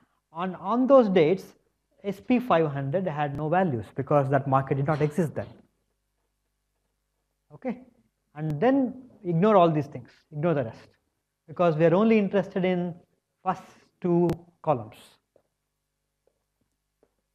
Okay. So it has all these some number of columns. The most relevant ones to us are the year and the DJI. Okay. So in the next two lines, it's only a formatting issue. So I would say don't worry about them, just run them. So go to this line, format the date and years properly, and then run both the lines. Okay, don't do what they are doing. Yeah, separately on each of the lines.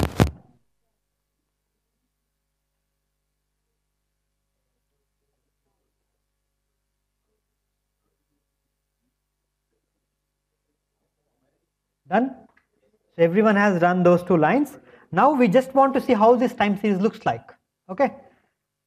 Can you run this now? So go to the line number 12, which is on my this one, equivalent line number on yours, and say run. Oh. Okay, this happens for a stupid reason in R. Okay. So you just need to make the plot window somewhat big for that line to function. Otherwise, it goes a bit crazy. Huh? So this is so on the x-axis you have date, y-axis you have Dow Jones Index over a period of time. Now we know where we got the background image for the conference. Huh?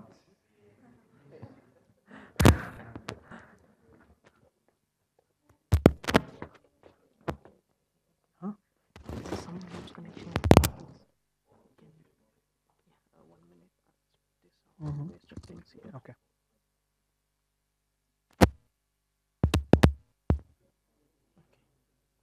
Okay. So this has the full Dow Jones data for around last 120 years or so, 10 years or so. Maybe I can use this.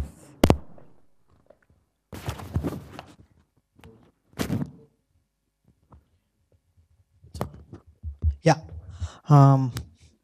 My voice sounds so different on this. Either way, it's terrible, so it's okay. Okay, so what do we want to do now, right? We want to now focus on one of the crashes. So we will zoom into some parts where the crash actually happened. So which one do you want to look at?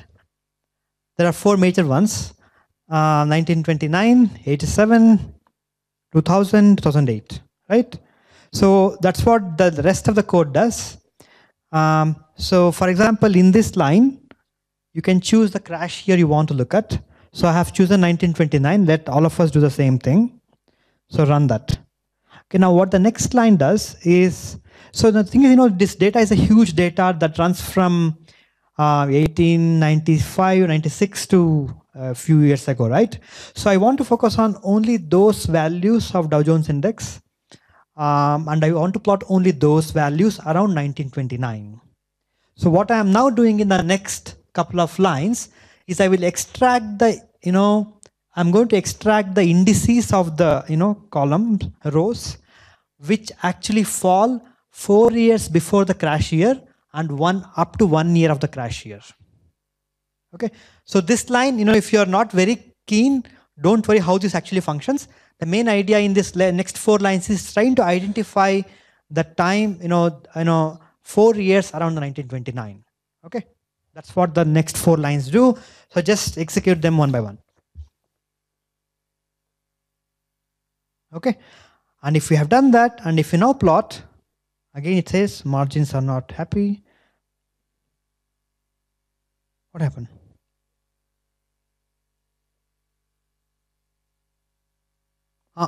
So look at this now.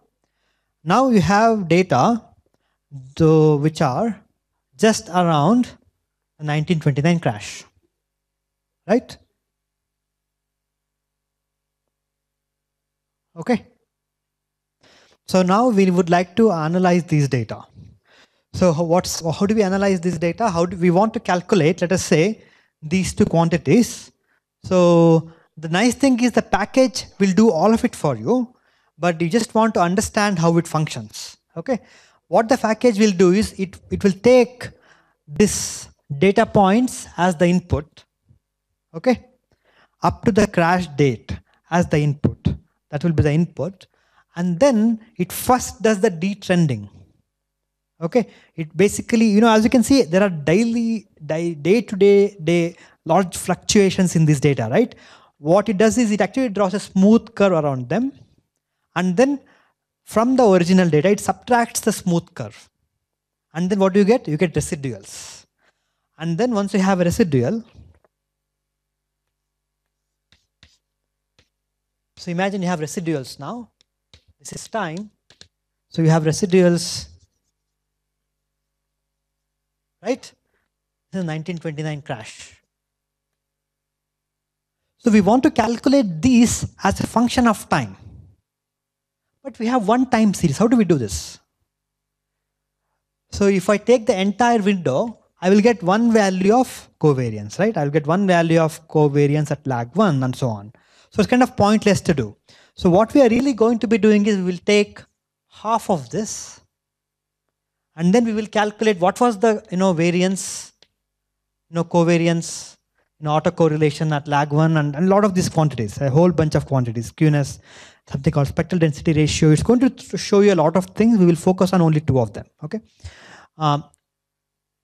So for this window, which is half of the size we have plotted now, we will calculate each of those quantities and then we will move this window by 1 day. So this was some day, this was basically 1 day. So we have a new window. Again, we will calculate these quantities. And then we will move this by another day. Again, calculate the same quantities. As a consequence, you will have many of these indicators as a function of time. Is the idea clear? Okay. So this is, for those who have again done time series analysis, it's called moving window analysis. Okay.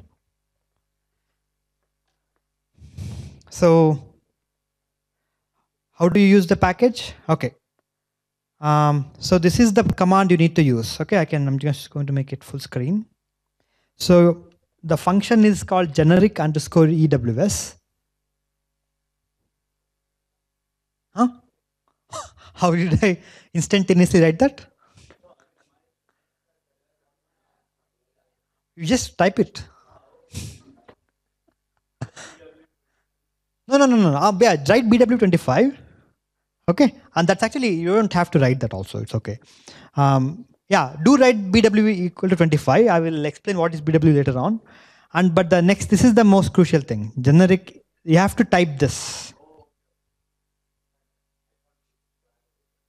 Yeah, actually, I did have a different file. I moved from 1 to 2.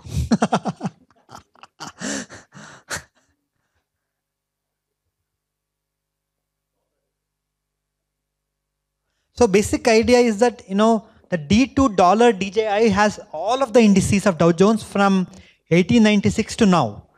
But I'm only using the indices pre-crash. I'm not using all the indices. I'm only using the indices pre-crash. Huh? I don't think it's of interest to this workshop. I don't want. There are many ways you get this smooth curve. And the Gaussian is one method. There's a box kernel. You basically have a set of data points. You use a kernel to smoothen the data. Huh? Oh, is it? Oh, okay. I can.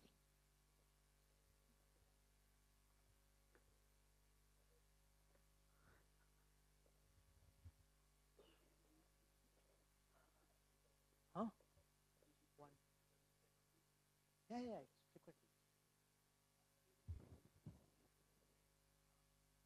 Base detrend. Oh, you can use a linear detrend. There are many, 4 or 5. But the results really don't change.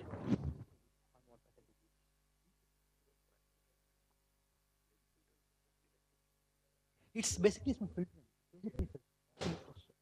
Yeah, retrending is basically filtering. You just you basically imagine that the seasonality, right? Yeah. So let me know if all of you are done with this.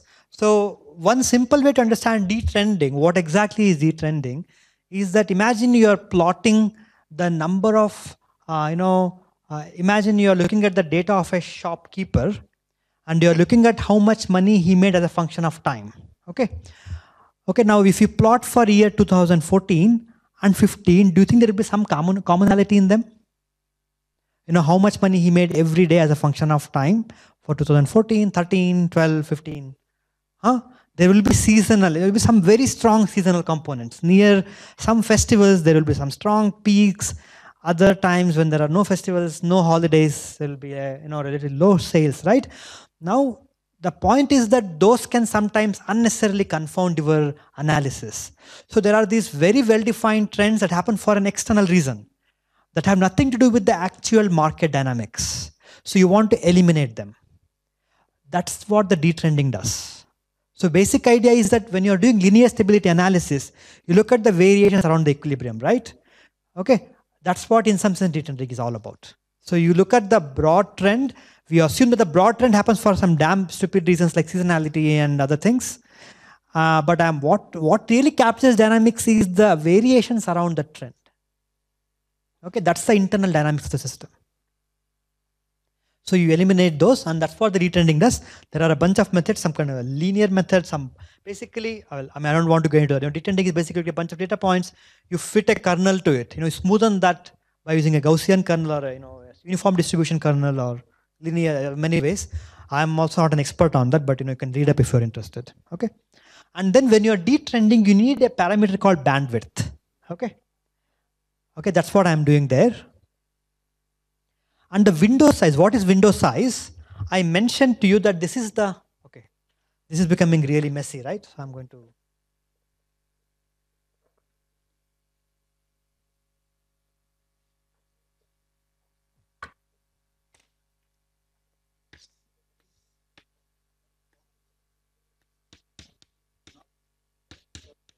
So this is the full index, okay?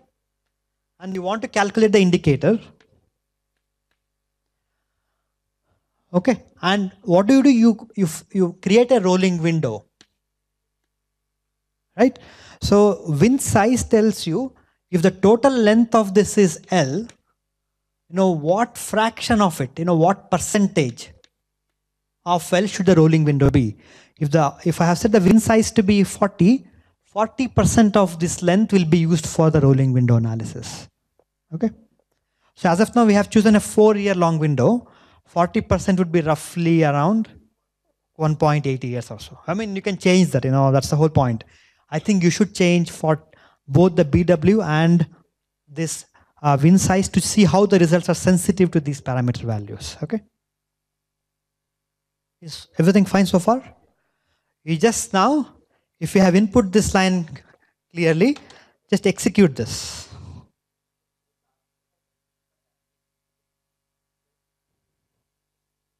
One second. Oh, it's asking for extra packages. Install them.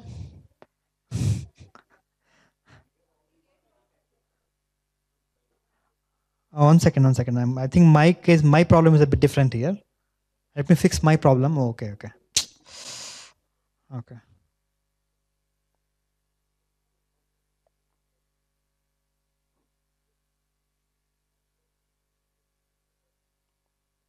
So for me, it works fine.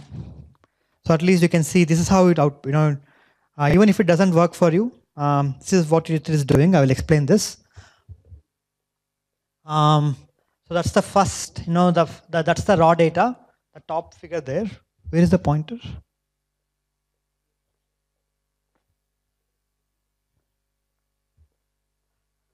So top figure is this. So ignore this, and ignore this. Ignore this entire things, okay? Ignore this entire panel, this stuff. This is the black line is the raw data.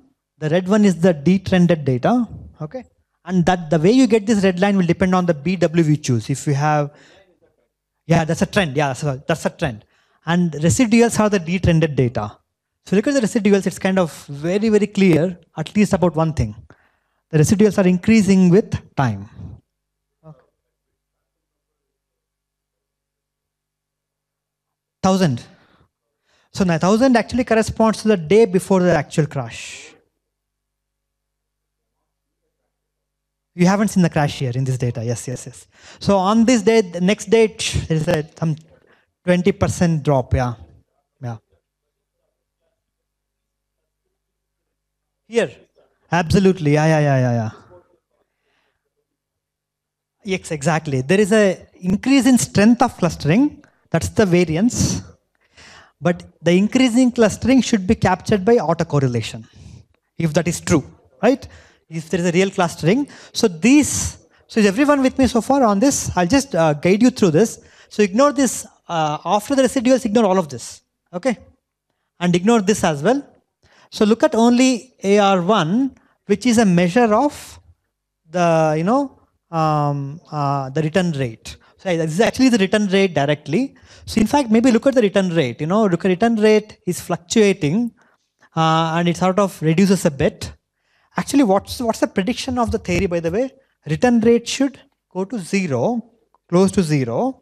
As a consequence, you should find that the autocorrelation should increase, and as a consequence, the variance should increase. So what's very, very clear here is the variance is very nicely increasing before the crash. Okay. It is increasing from the 200 days before, roughly a year, roughly 1 year, because 250 days is the number of business days in a year. So 200 days is roughly a year. Okay, that is increasing. But if you look at the autocorrelation, it is increasing, but the strength is really weak. Okay, this Kendall-Tau measures how strong the increasing or decreasing trend is. So a value close to 1 means it's a very strongly increasing trend. A value smaller is actually not a very strong trend. So the figures you should focus on are actually this one and this one. Okay, and these two, of course. These are the real data. These are the indicators. AR1 and the standard deviation. Okay. Did you input a different value of BW and RW? I mean, win size and bandwidth? How is that possible? That's just, I mean, it looks different.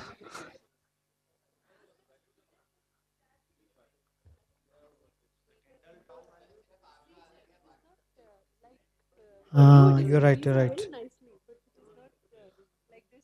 Can you show your code?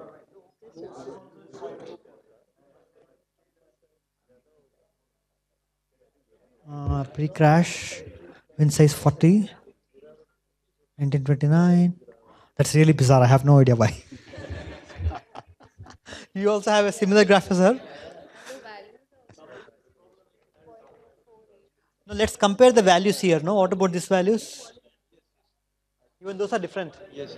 Maybe. Even I haven't. Yeah, there is something different about the bandwidth parameter. No, yeah, I don't know what is the difference, but there is some difference for sure. Difference in the raw data. Yeah. But it's close enough. I guess it doesn't really matter. Yeah. Yeah, I mean, I guess there might be some parameter value different. When I have sent the code to you, because I'm actually using a slightly different code now. I'm using the 2, right? Maybe there is some difference in the way I implemented things. But it all looks exactly same. So maybe you can try to do the following. Can we check the indices if our indices are same?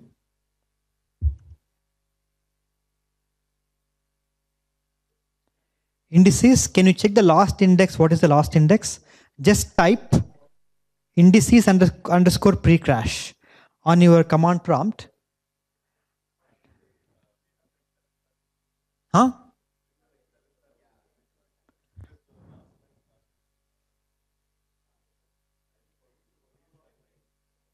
No, don't look at these numbers. Don't look at these numbers.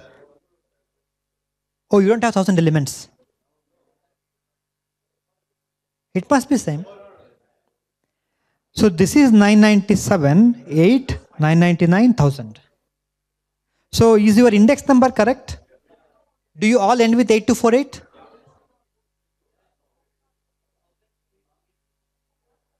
So if all of you who end with 8248 should have same results as me.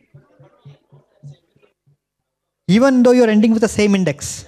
Okay, let's check the next thing. What's the next thing that can happen? Let's look at D2, DJI.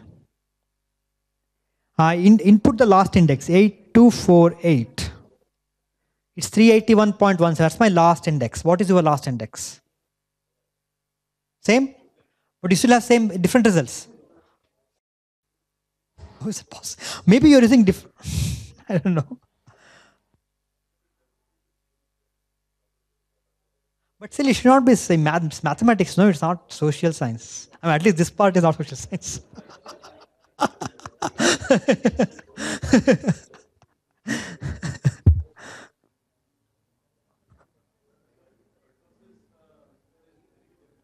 Very different. Okay.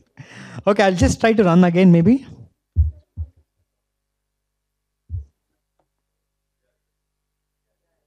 Oh, now obviously I had a different data set. Okay, great.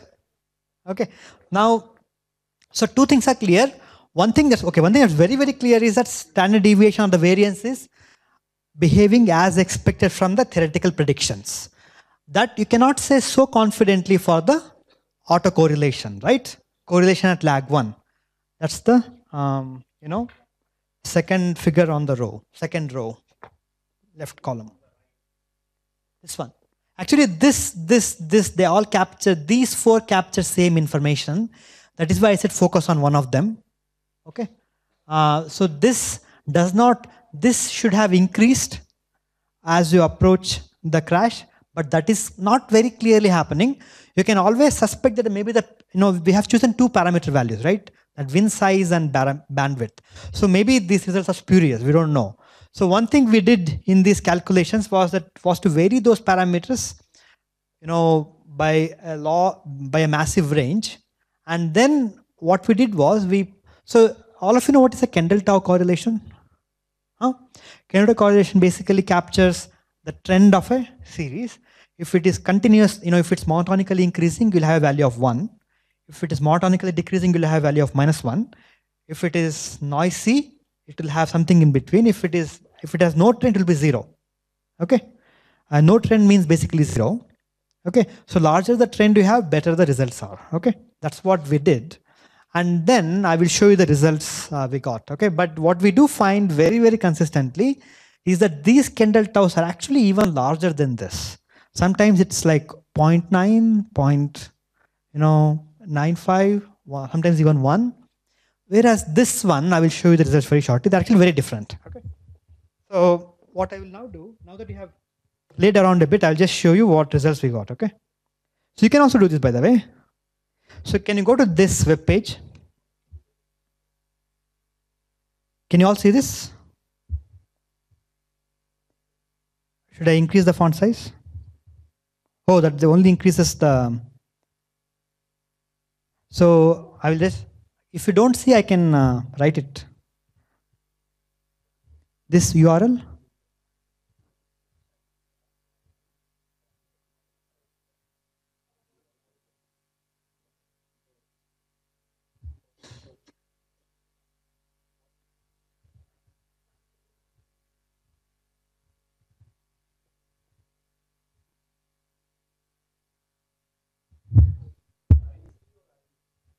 IO. Oh.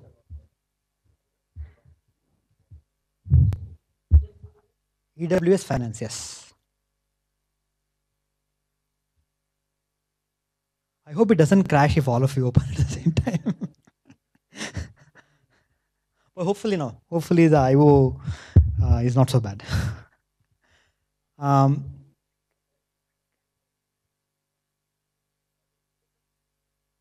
What? You got it? Who hasn't gotten so far? Can you? I'll wait for 1 more second. Oh, sorry, 10 more seconds. I know. So it's guttal.shinyapps.io, guttal.shinyapps.io/EWS Finance. Yeah.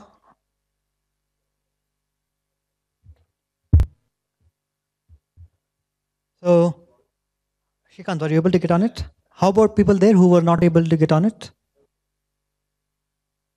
HTTPS is not required. It automatically comes. It automatically deciphers the, what is the protocol?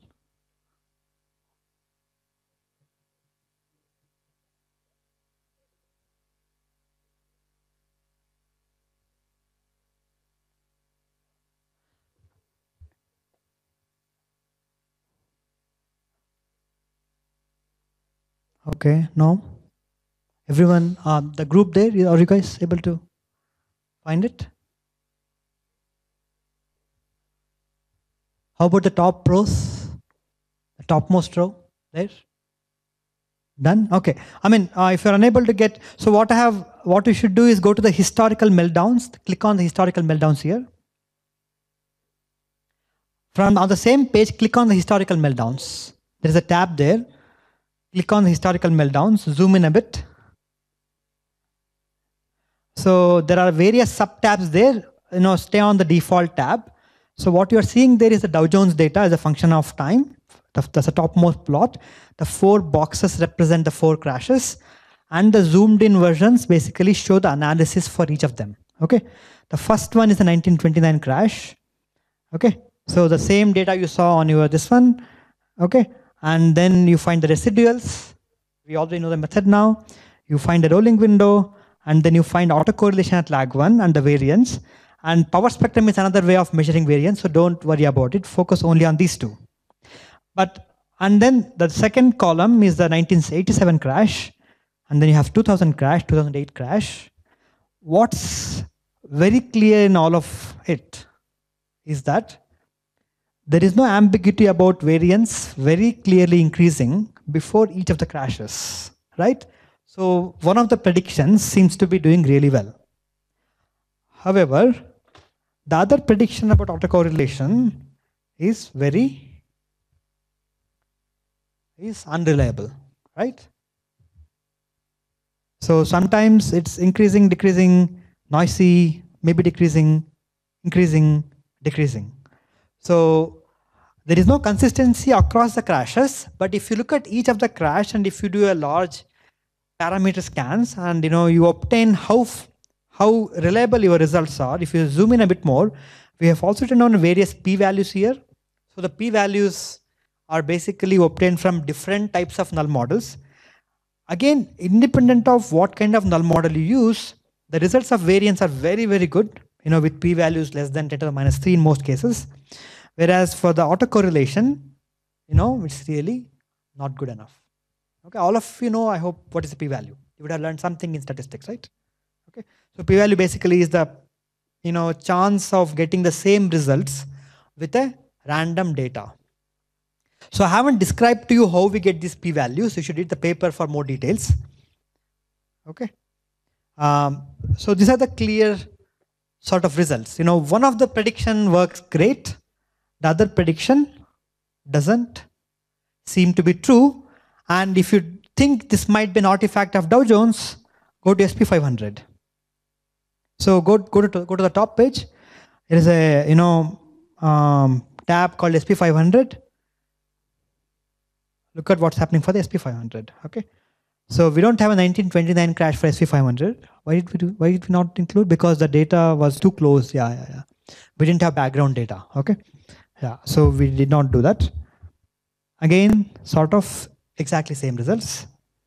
Again, if you think it's similar results, again, look at what's happening for NASDAQ. Exactly same.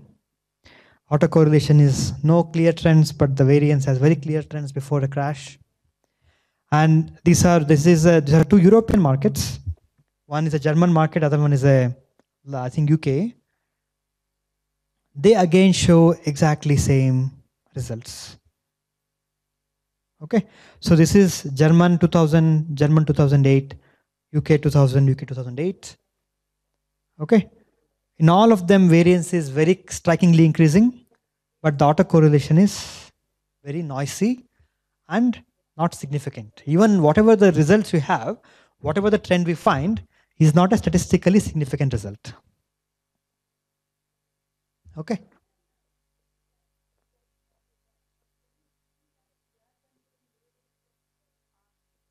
Of the return rate, or because they are mirror images of each other mathematically. Mm-hmm. Yeah. Well, I will give you a very, very quick, half a minute explanation for that. What is the relationship between AR1 and return rate? Is it correct? Uh-huh.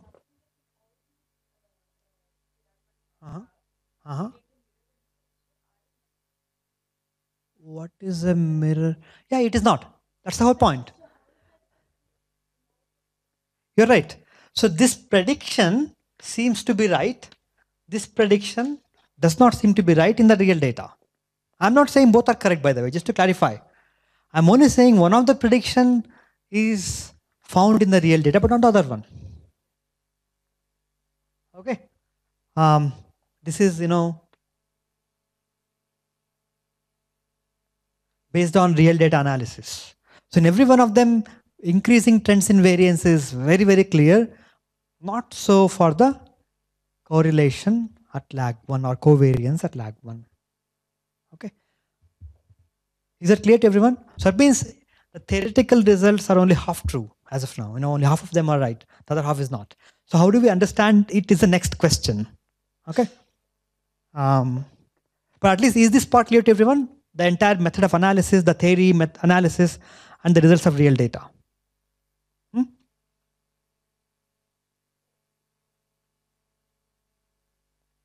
No, it doesn't.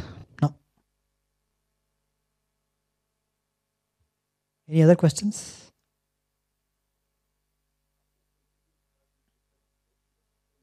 That's I can show you a graph which I don't have immediate access to right now.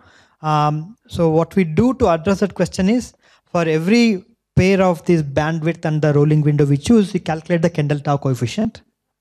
And then we choose roughly around 1 million parameter combinations. Okay, and then you plot the histogram of this Kendall-Tau.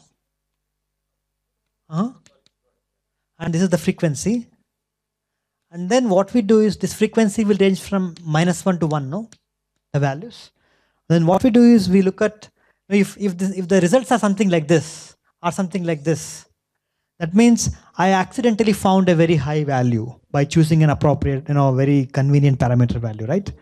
So what we did was, we said that a trend is really significant only if data looks something like this. A large number of values are actually close to 1 means there is a clear increasing trend. Okay. So those graphs are there, but not in this. Right now, I can show you those graphs if you are interested. Yeah. One of you, yeah.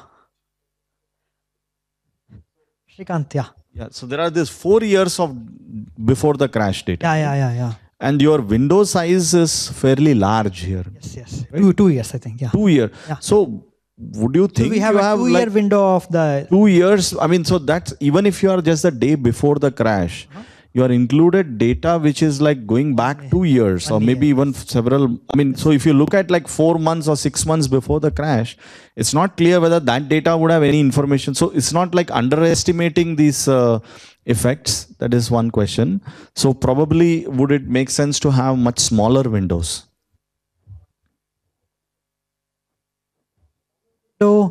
Would mean that you have less number of data points, right? Right. But then this is like averaging out. So you are like probably underestimating the Possibly true. This thing. Possible. So maybe some sort of a weighted mean or averaging would probably be possibility. So that is one question. The other is like, I'm still theoretically trying to understand this connection between this variance function and why you should expect the variance here to increase. Now, if you observe from that original model, right? So if the return rate goes to 0, you return to a Brownian motion. Yes, exactly. Yeah. Brownian motion or your white noise has basically variance 1 or sigma square. Yeah. What variance is infinite only when t is. So these are formulas when t has already been sent to infinity. Absolutely true. Yes. So I don't see the connection as to, so when you are sending the return rate to 0 also, the instantaneous variance, why it is increasing is not, I don't see how it is correlated with this formula. So you don't have to diverge, you can still have an increasing.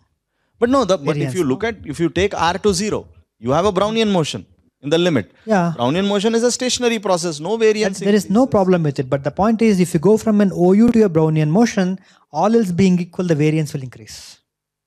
Variance of what? Whatever you choose some duration over which you will measure the variance. Increase. That's all I'm trying to say. As you go from an OU to a Brownian motion, for any all else being equal, whatever the window you are measuring, your instantaneous or over realizations or over some window, but whatever it is, all of those quantities will increase as you just go from a OU to a Brownian motion. That is clear. Because you don't have any mean reversion now. Your mean reversion is becoming weaker and weaker. Exactly. So you are increasing. Exactly. Yeah. But this 1 over r is somewhat, that's why it's a little misleading, because you would expect it to blow up or something. That yes, that happens only in physics models. So it doesn't happen in dynamic system models. Yeah. Because see, there some time scale has to come in, because when you are saying the variance goes to infinity, means it's only after infinite time. So it's not divergence. It's only, if you get a divergence in some, basically in physical systems, you do get a real divergence because you have an extent in space which is infinitely large. That doesn't happen here. You have only 1 degree of freedom there you have infinite degrees of freedom. Okay. So I mean, effect 10 to the power of 323 particles, right? So all of them having an x dot varying something like this with some coupling. So there you do get a real divergence. So you don't, technically it's not a real divergence. Right. So from that point of view, so variance should increase. So it is not clear why autocorrelation at lag 1 should somehow... lag 1 is basically setting t minus t prime to the lowest possible unit I can measure, right? So that also will increase. No, but if you look at your Brownian motion, if you look at these changes over time period 1, if I am thinking correctly, they are uncorrelated. So if your r is going to 0, this should go to 0, not blow up. Right. So that's a counterintuitive part I mentioned. So when you have a, I don't know how to explain that very well actually. Intuitively, it's a bit hard to explain, but it's easy to explain in this potential context. Imagine there's a perturbation because the system takes longer to come back, right? Okay. So the increments are independent in the Brownian motion. So what I'm really looking at is the actual positions. Yes. So because the return rate is now longer, system is more likely to be like itself of the previous time step. I see. But you are looking at the returns, right? Exactly, the returns of your time series. Exactly. Yeah. So basically, if you look at this potential, if you think of being perturbed, now because of longer return times, it wanders off, for longer time, meaning.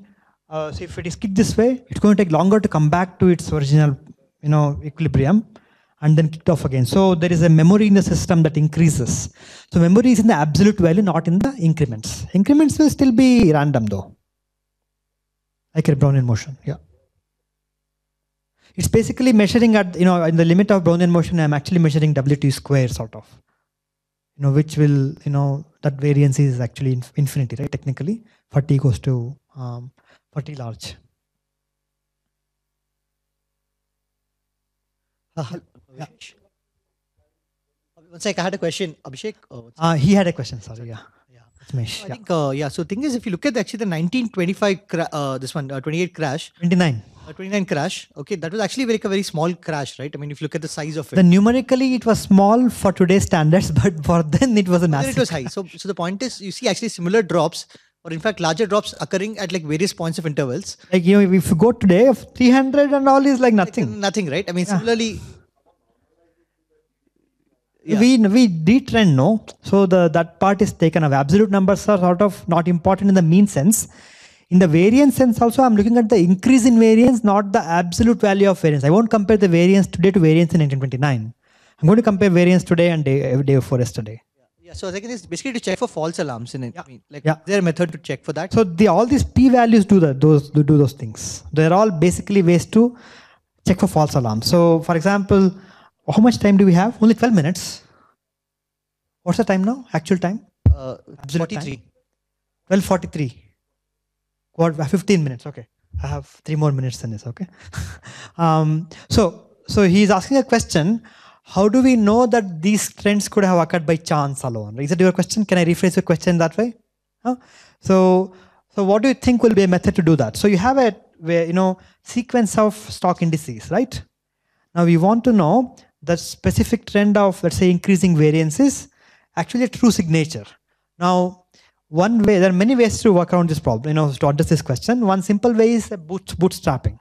So I have a sequence of DJI over time, but and it showed an increasing variance. Okay, it has this strength of increasing variance. Okay, the strength is given by the Kendall tau, right?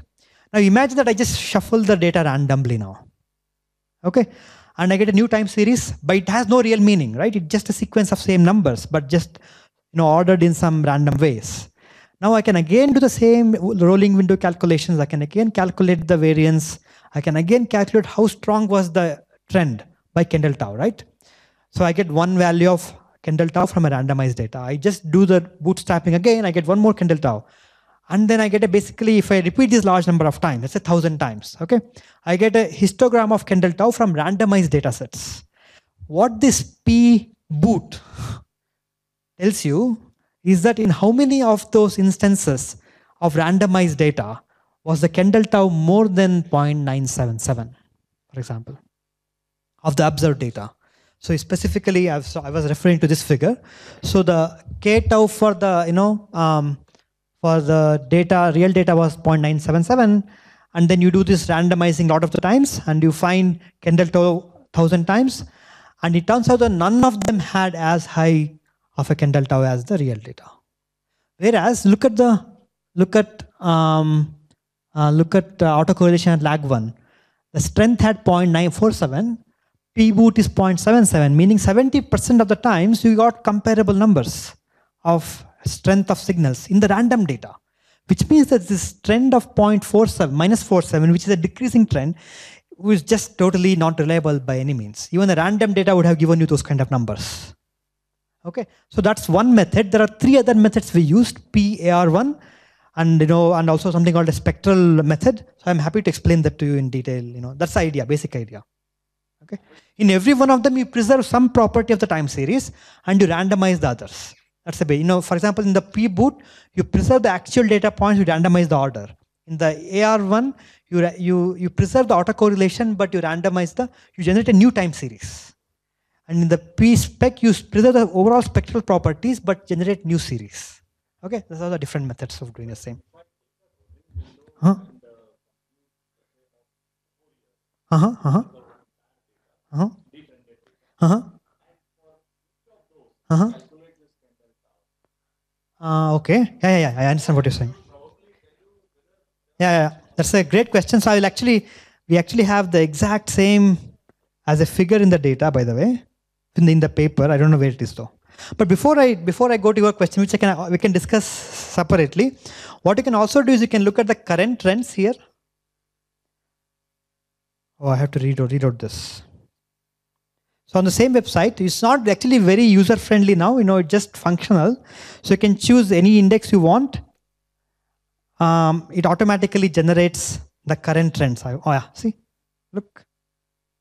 So we are still trying to sort of, add a box here which tells what is the current trend, how good was it in comparison to this. So you can choose any, I think we even have,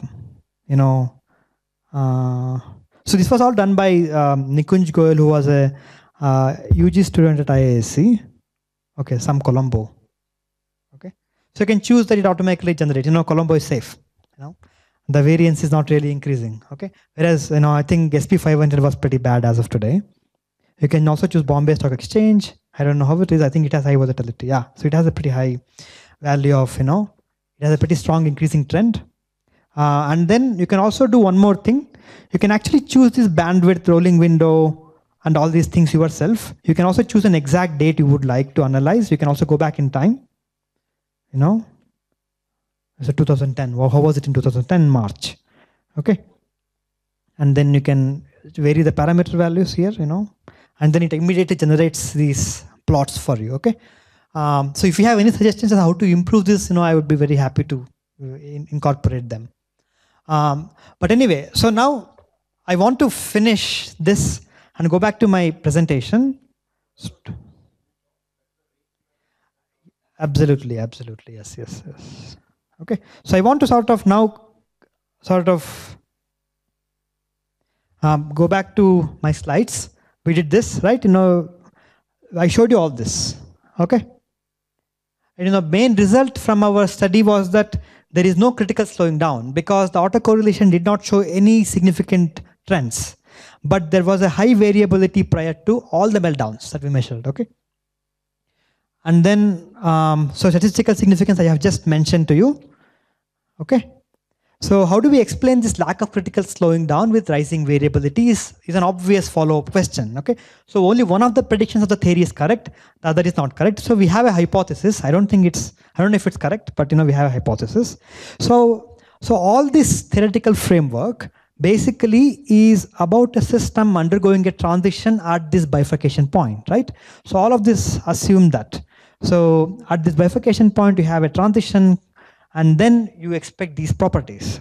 However, I also described to you very briefly about something called stochastic transitions, where you can actually have a transition even much before the bifurcation point. Okay. Now, why do those kind of transitions happen? Because the stochastic fluctuations are large. Whenever that happens, whenever the strength of stochastic fluctuations increase, you can have a transition even when you're away from a critical point. Kind of fairly straightforward and obvious. But what would trends look like if that was the case? So in these two graphs, what we show, so this is an example of a critical transition. You simulate this model, and then you find this abrupt change, and you measure autocorrelation, it increases, variance increases. However, if you take a stochastic transition and it undergoes a collapse, what we find is autocorrelation theoretically is not expected to change at all, whereas the variance does indeed change. Okay, so since this was indeed the result that we found, the autocorrelation had no trends, but the variance has strong trends, maybe the financial meltdowns are not really like critical transitions that happen at the bifurcation point. Rather, they are more likely stochastic transitions that happen away from a bifurcation point, but because of large amount of stochasticity. Okay, that's an hypothesis we propose in this paper, and financial meltdowns are actually not critical transitions. I don't know if people will like this idea, like this result. Okay, these are actually better explained by stochastic transitions, and every one of the crash was preceded by a strong increasing trend of variability, which is similar to what people know in terms of volatility, which is exactly not the same as volatility. It's a bit different. The way you calculate is a bit different. Okay, and we discussed it in the paper. How are they different? Briefly. And therefore, this could be an early warning signal. It doesn't eliminate false alarms, but it does provide some information. Okay, and we have quite a bit of discussion on false alarms per se. Okay, but I think with that, I will finish my talk before 3 minutes of time. Okay, so we can just discuss now, and then I think we don't need an afternoon session. I think we're done. Finished.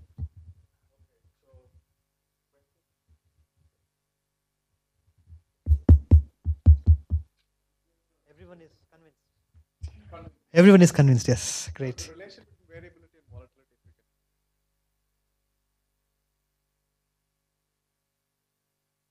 So all of you do know about volatility, right? You have heard about volatility a lot more than variance in the context of financial series. So I also don't have a very good understanding, but I have very basic understanding. Okay. Yeah. Yeah. Uh-huh. Mm-hmm.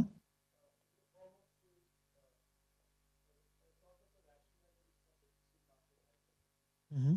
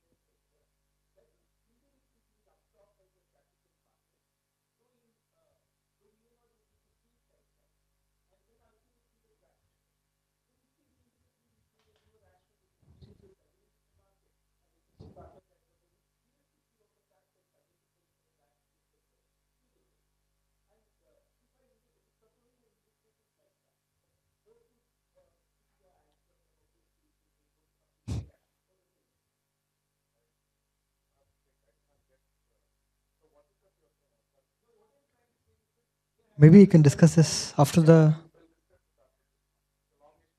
Yeah, I think it's a great question, but maybe it's not easy to answer.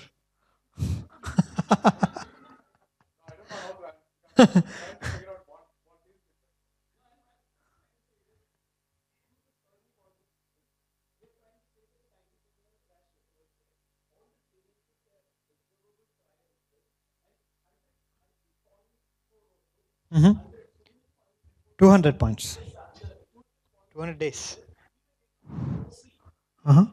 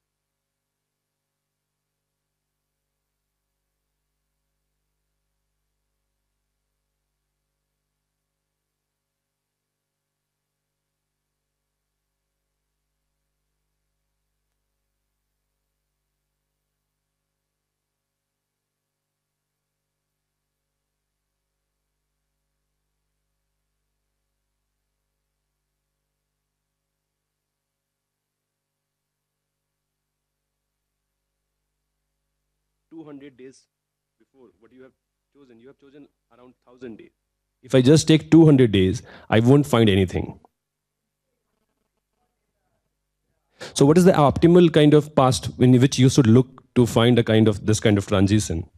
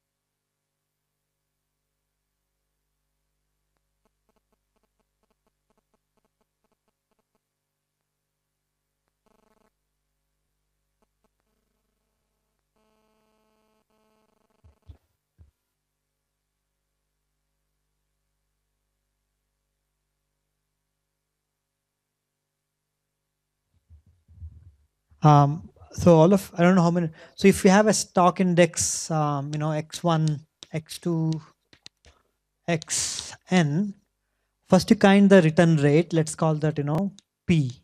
Okay. I think that is logarithm of xt plus 1 over xt, right? And then you calculate the variance of pt. That's the volatility. Variance.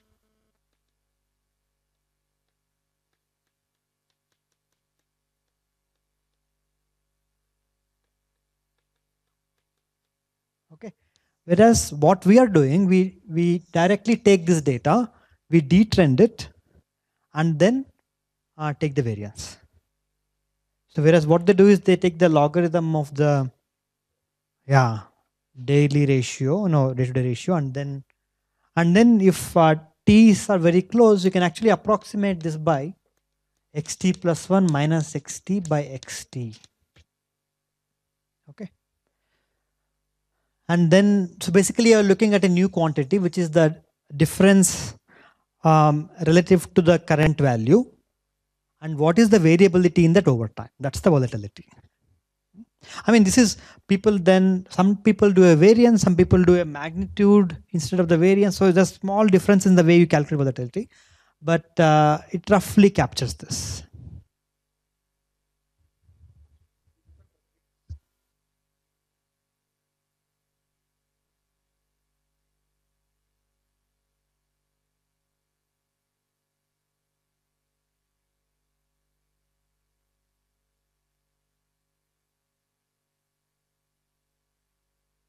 I'll finish.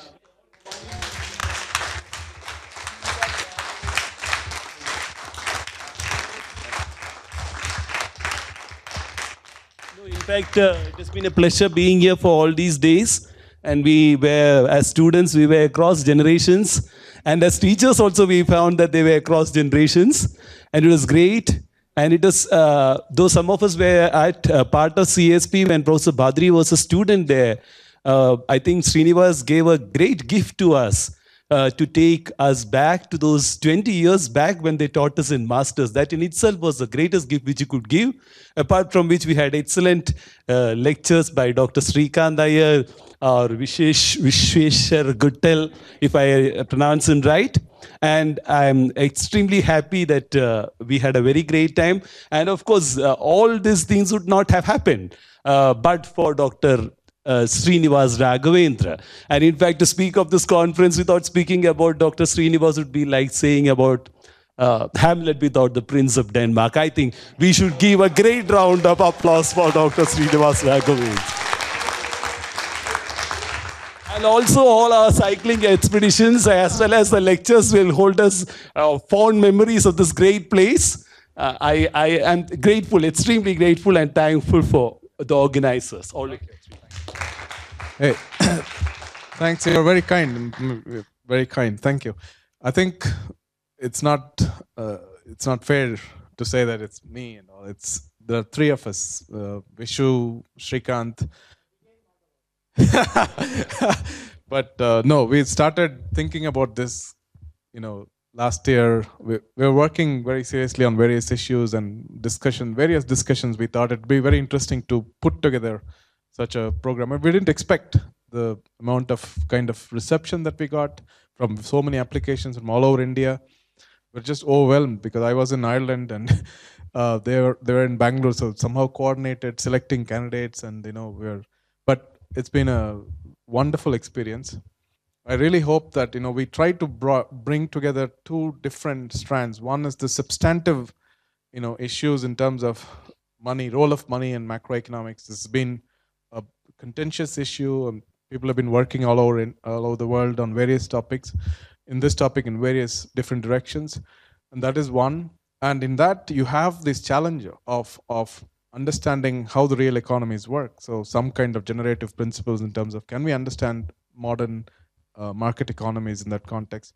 And this is, in that sense, both substantive and methodological points come together. So that is the challenge. I mean, I've studied in India, in economics training. I've taught in India, so I understand a little bit of challenges that we have in terms of teaching, as well as I thought this one went quite well. I hope you will carry this spirit forward, not just okay, after this, okay, these guys talked something and okay, fine, Brownian motion, whatever.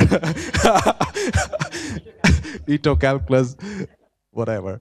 But no, I think if you try to implement it, in your small ways, in your PhD, or spread the word around, and it'll be great to see if this momentum can be sustained. And it is basically it has to be a demand led movement. You can't have supply driven change in this kind of so I hope you will continue the spirit of inquiry in this mode, not just go back to macroeconomics or traditional ways of thinking. As Keynes would say, we want to get out of this habitual modes of thinking. So I also want to thank Petri Purainen,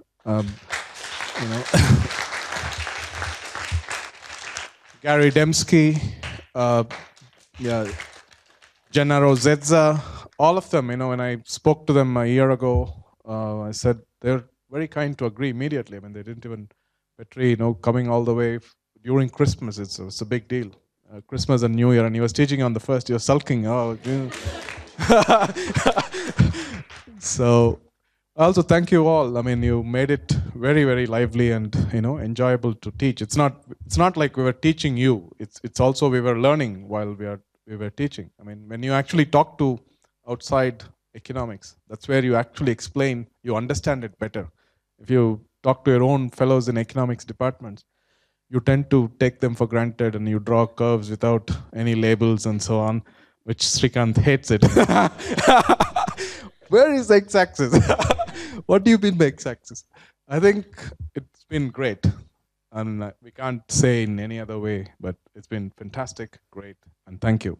I hope we'll continue. Thanks to thanks. And we also thank ICTS, all the support staff, Shantan, Sashi Kiran, Shantaraj, everybody. And everybody connected to this. Yeah, I know. They lost holidays because of us. I mean, 25th they were here, and all. Yeah. So please keep this in mind. And it's been so whatever you can do in terms of blogging, in terms of networking, in terms of taking this momentum forward is in your hands. And hope we can meet again. Yeah. Keep in touch with the literature and the direction in which it is going.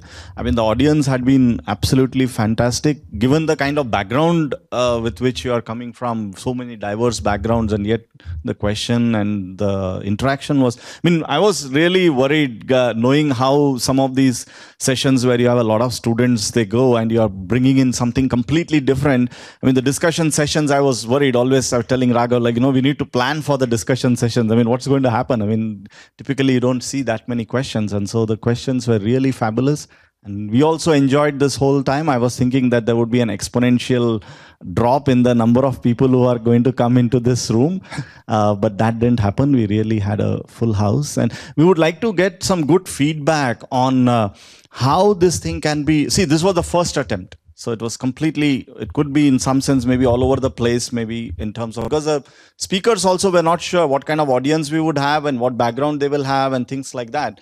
So if we want to do this again, maybe in a more focused way, more concentrated, like a discussion meeting or something like that, it could be planned much in advance, and where you would also come more prepared, and we can have a more focused series of, like, we can just start with some problems, just like, go deeper into some of building these models or something like that. Maybe that we can probably think or explore something in that direction. Okay, thanks.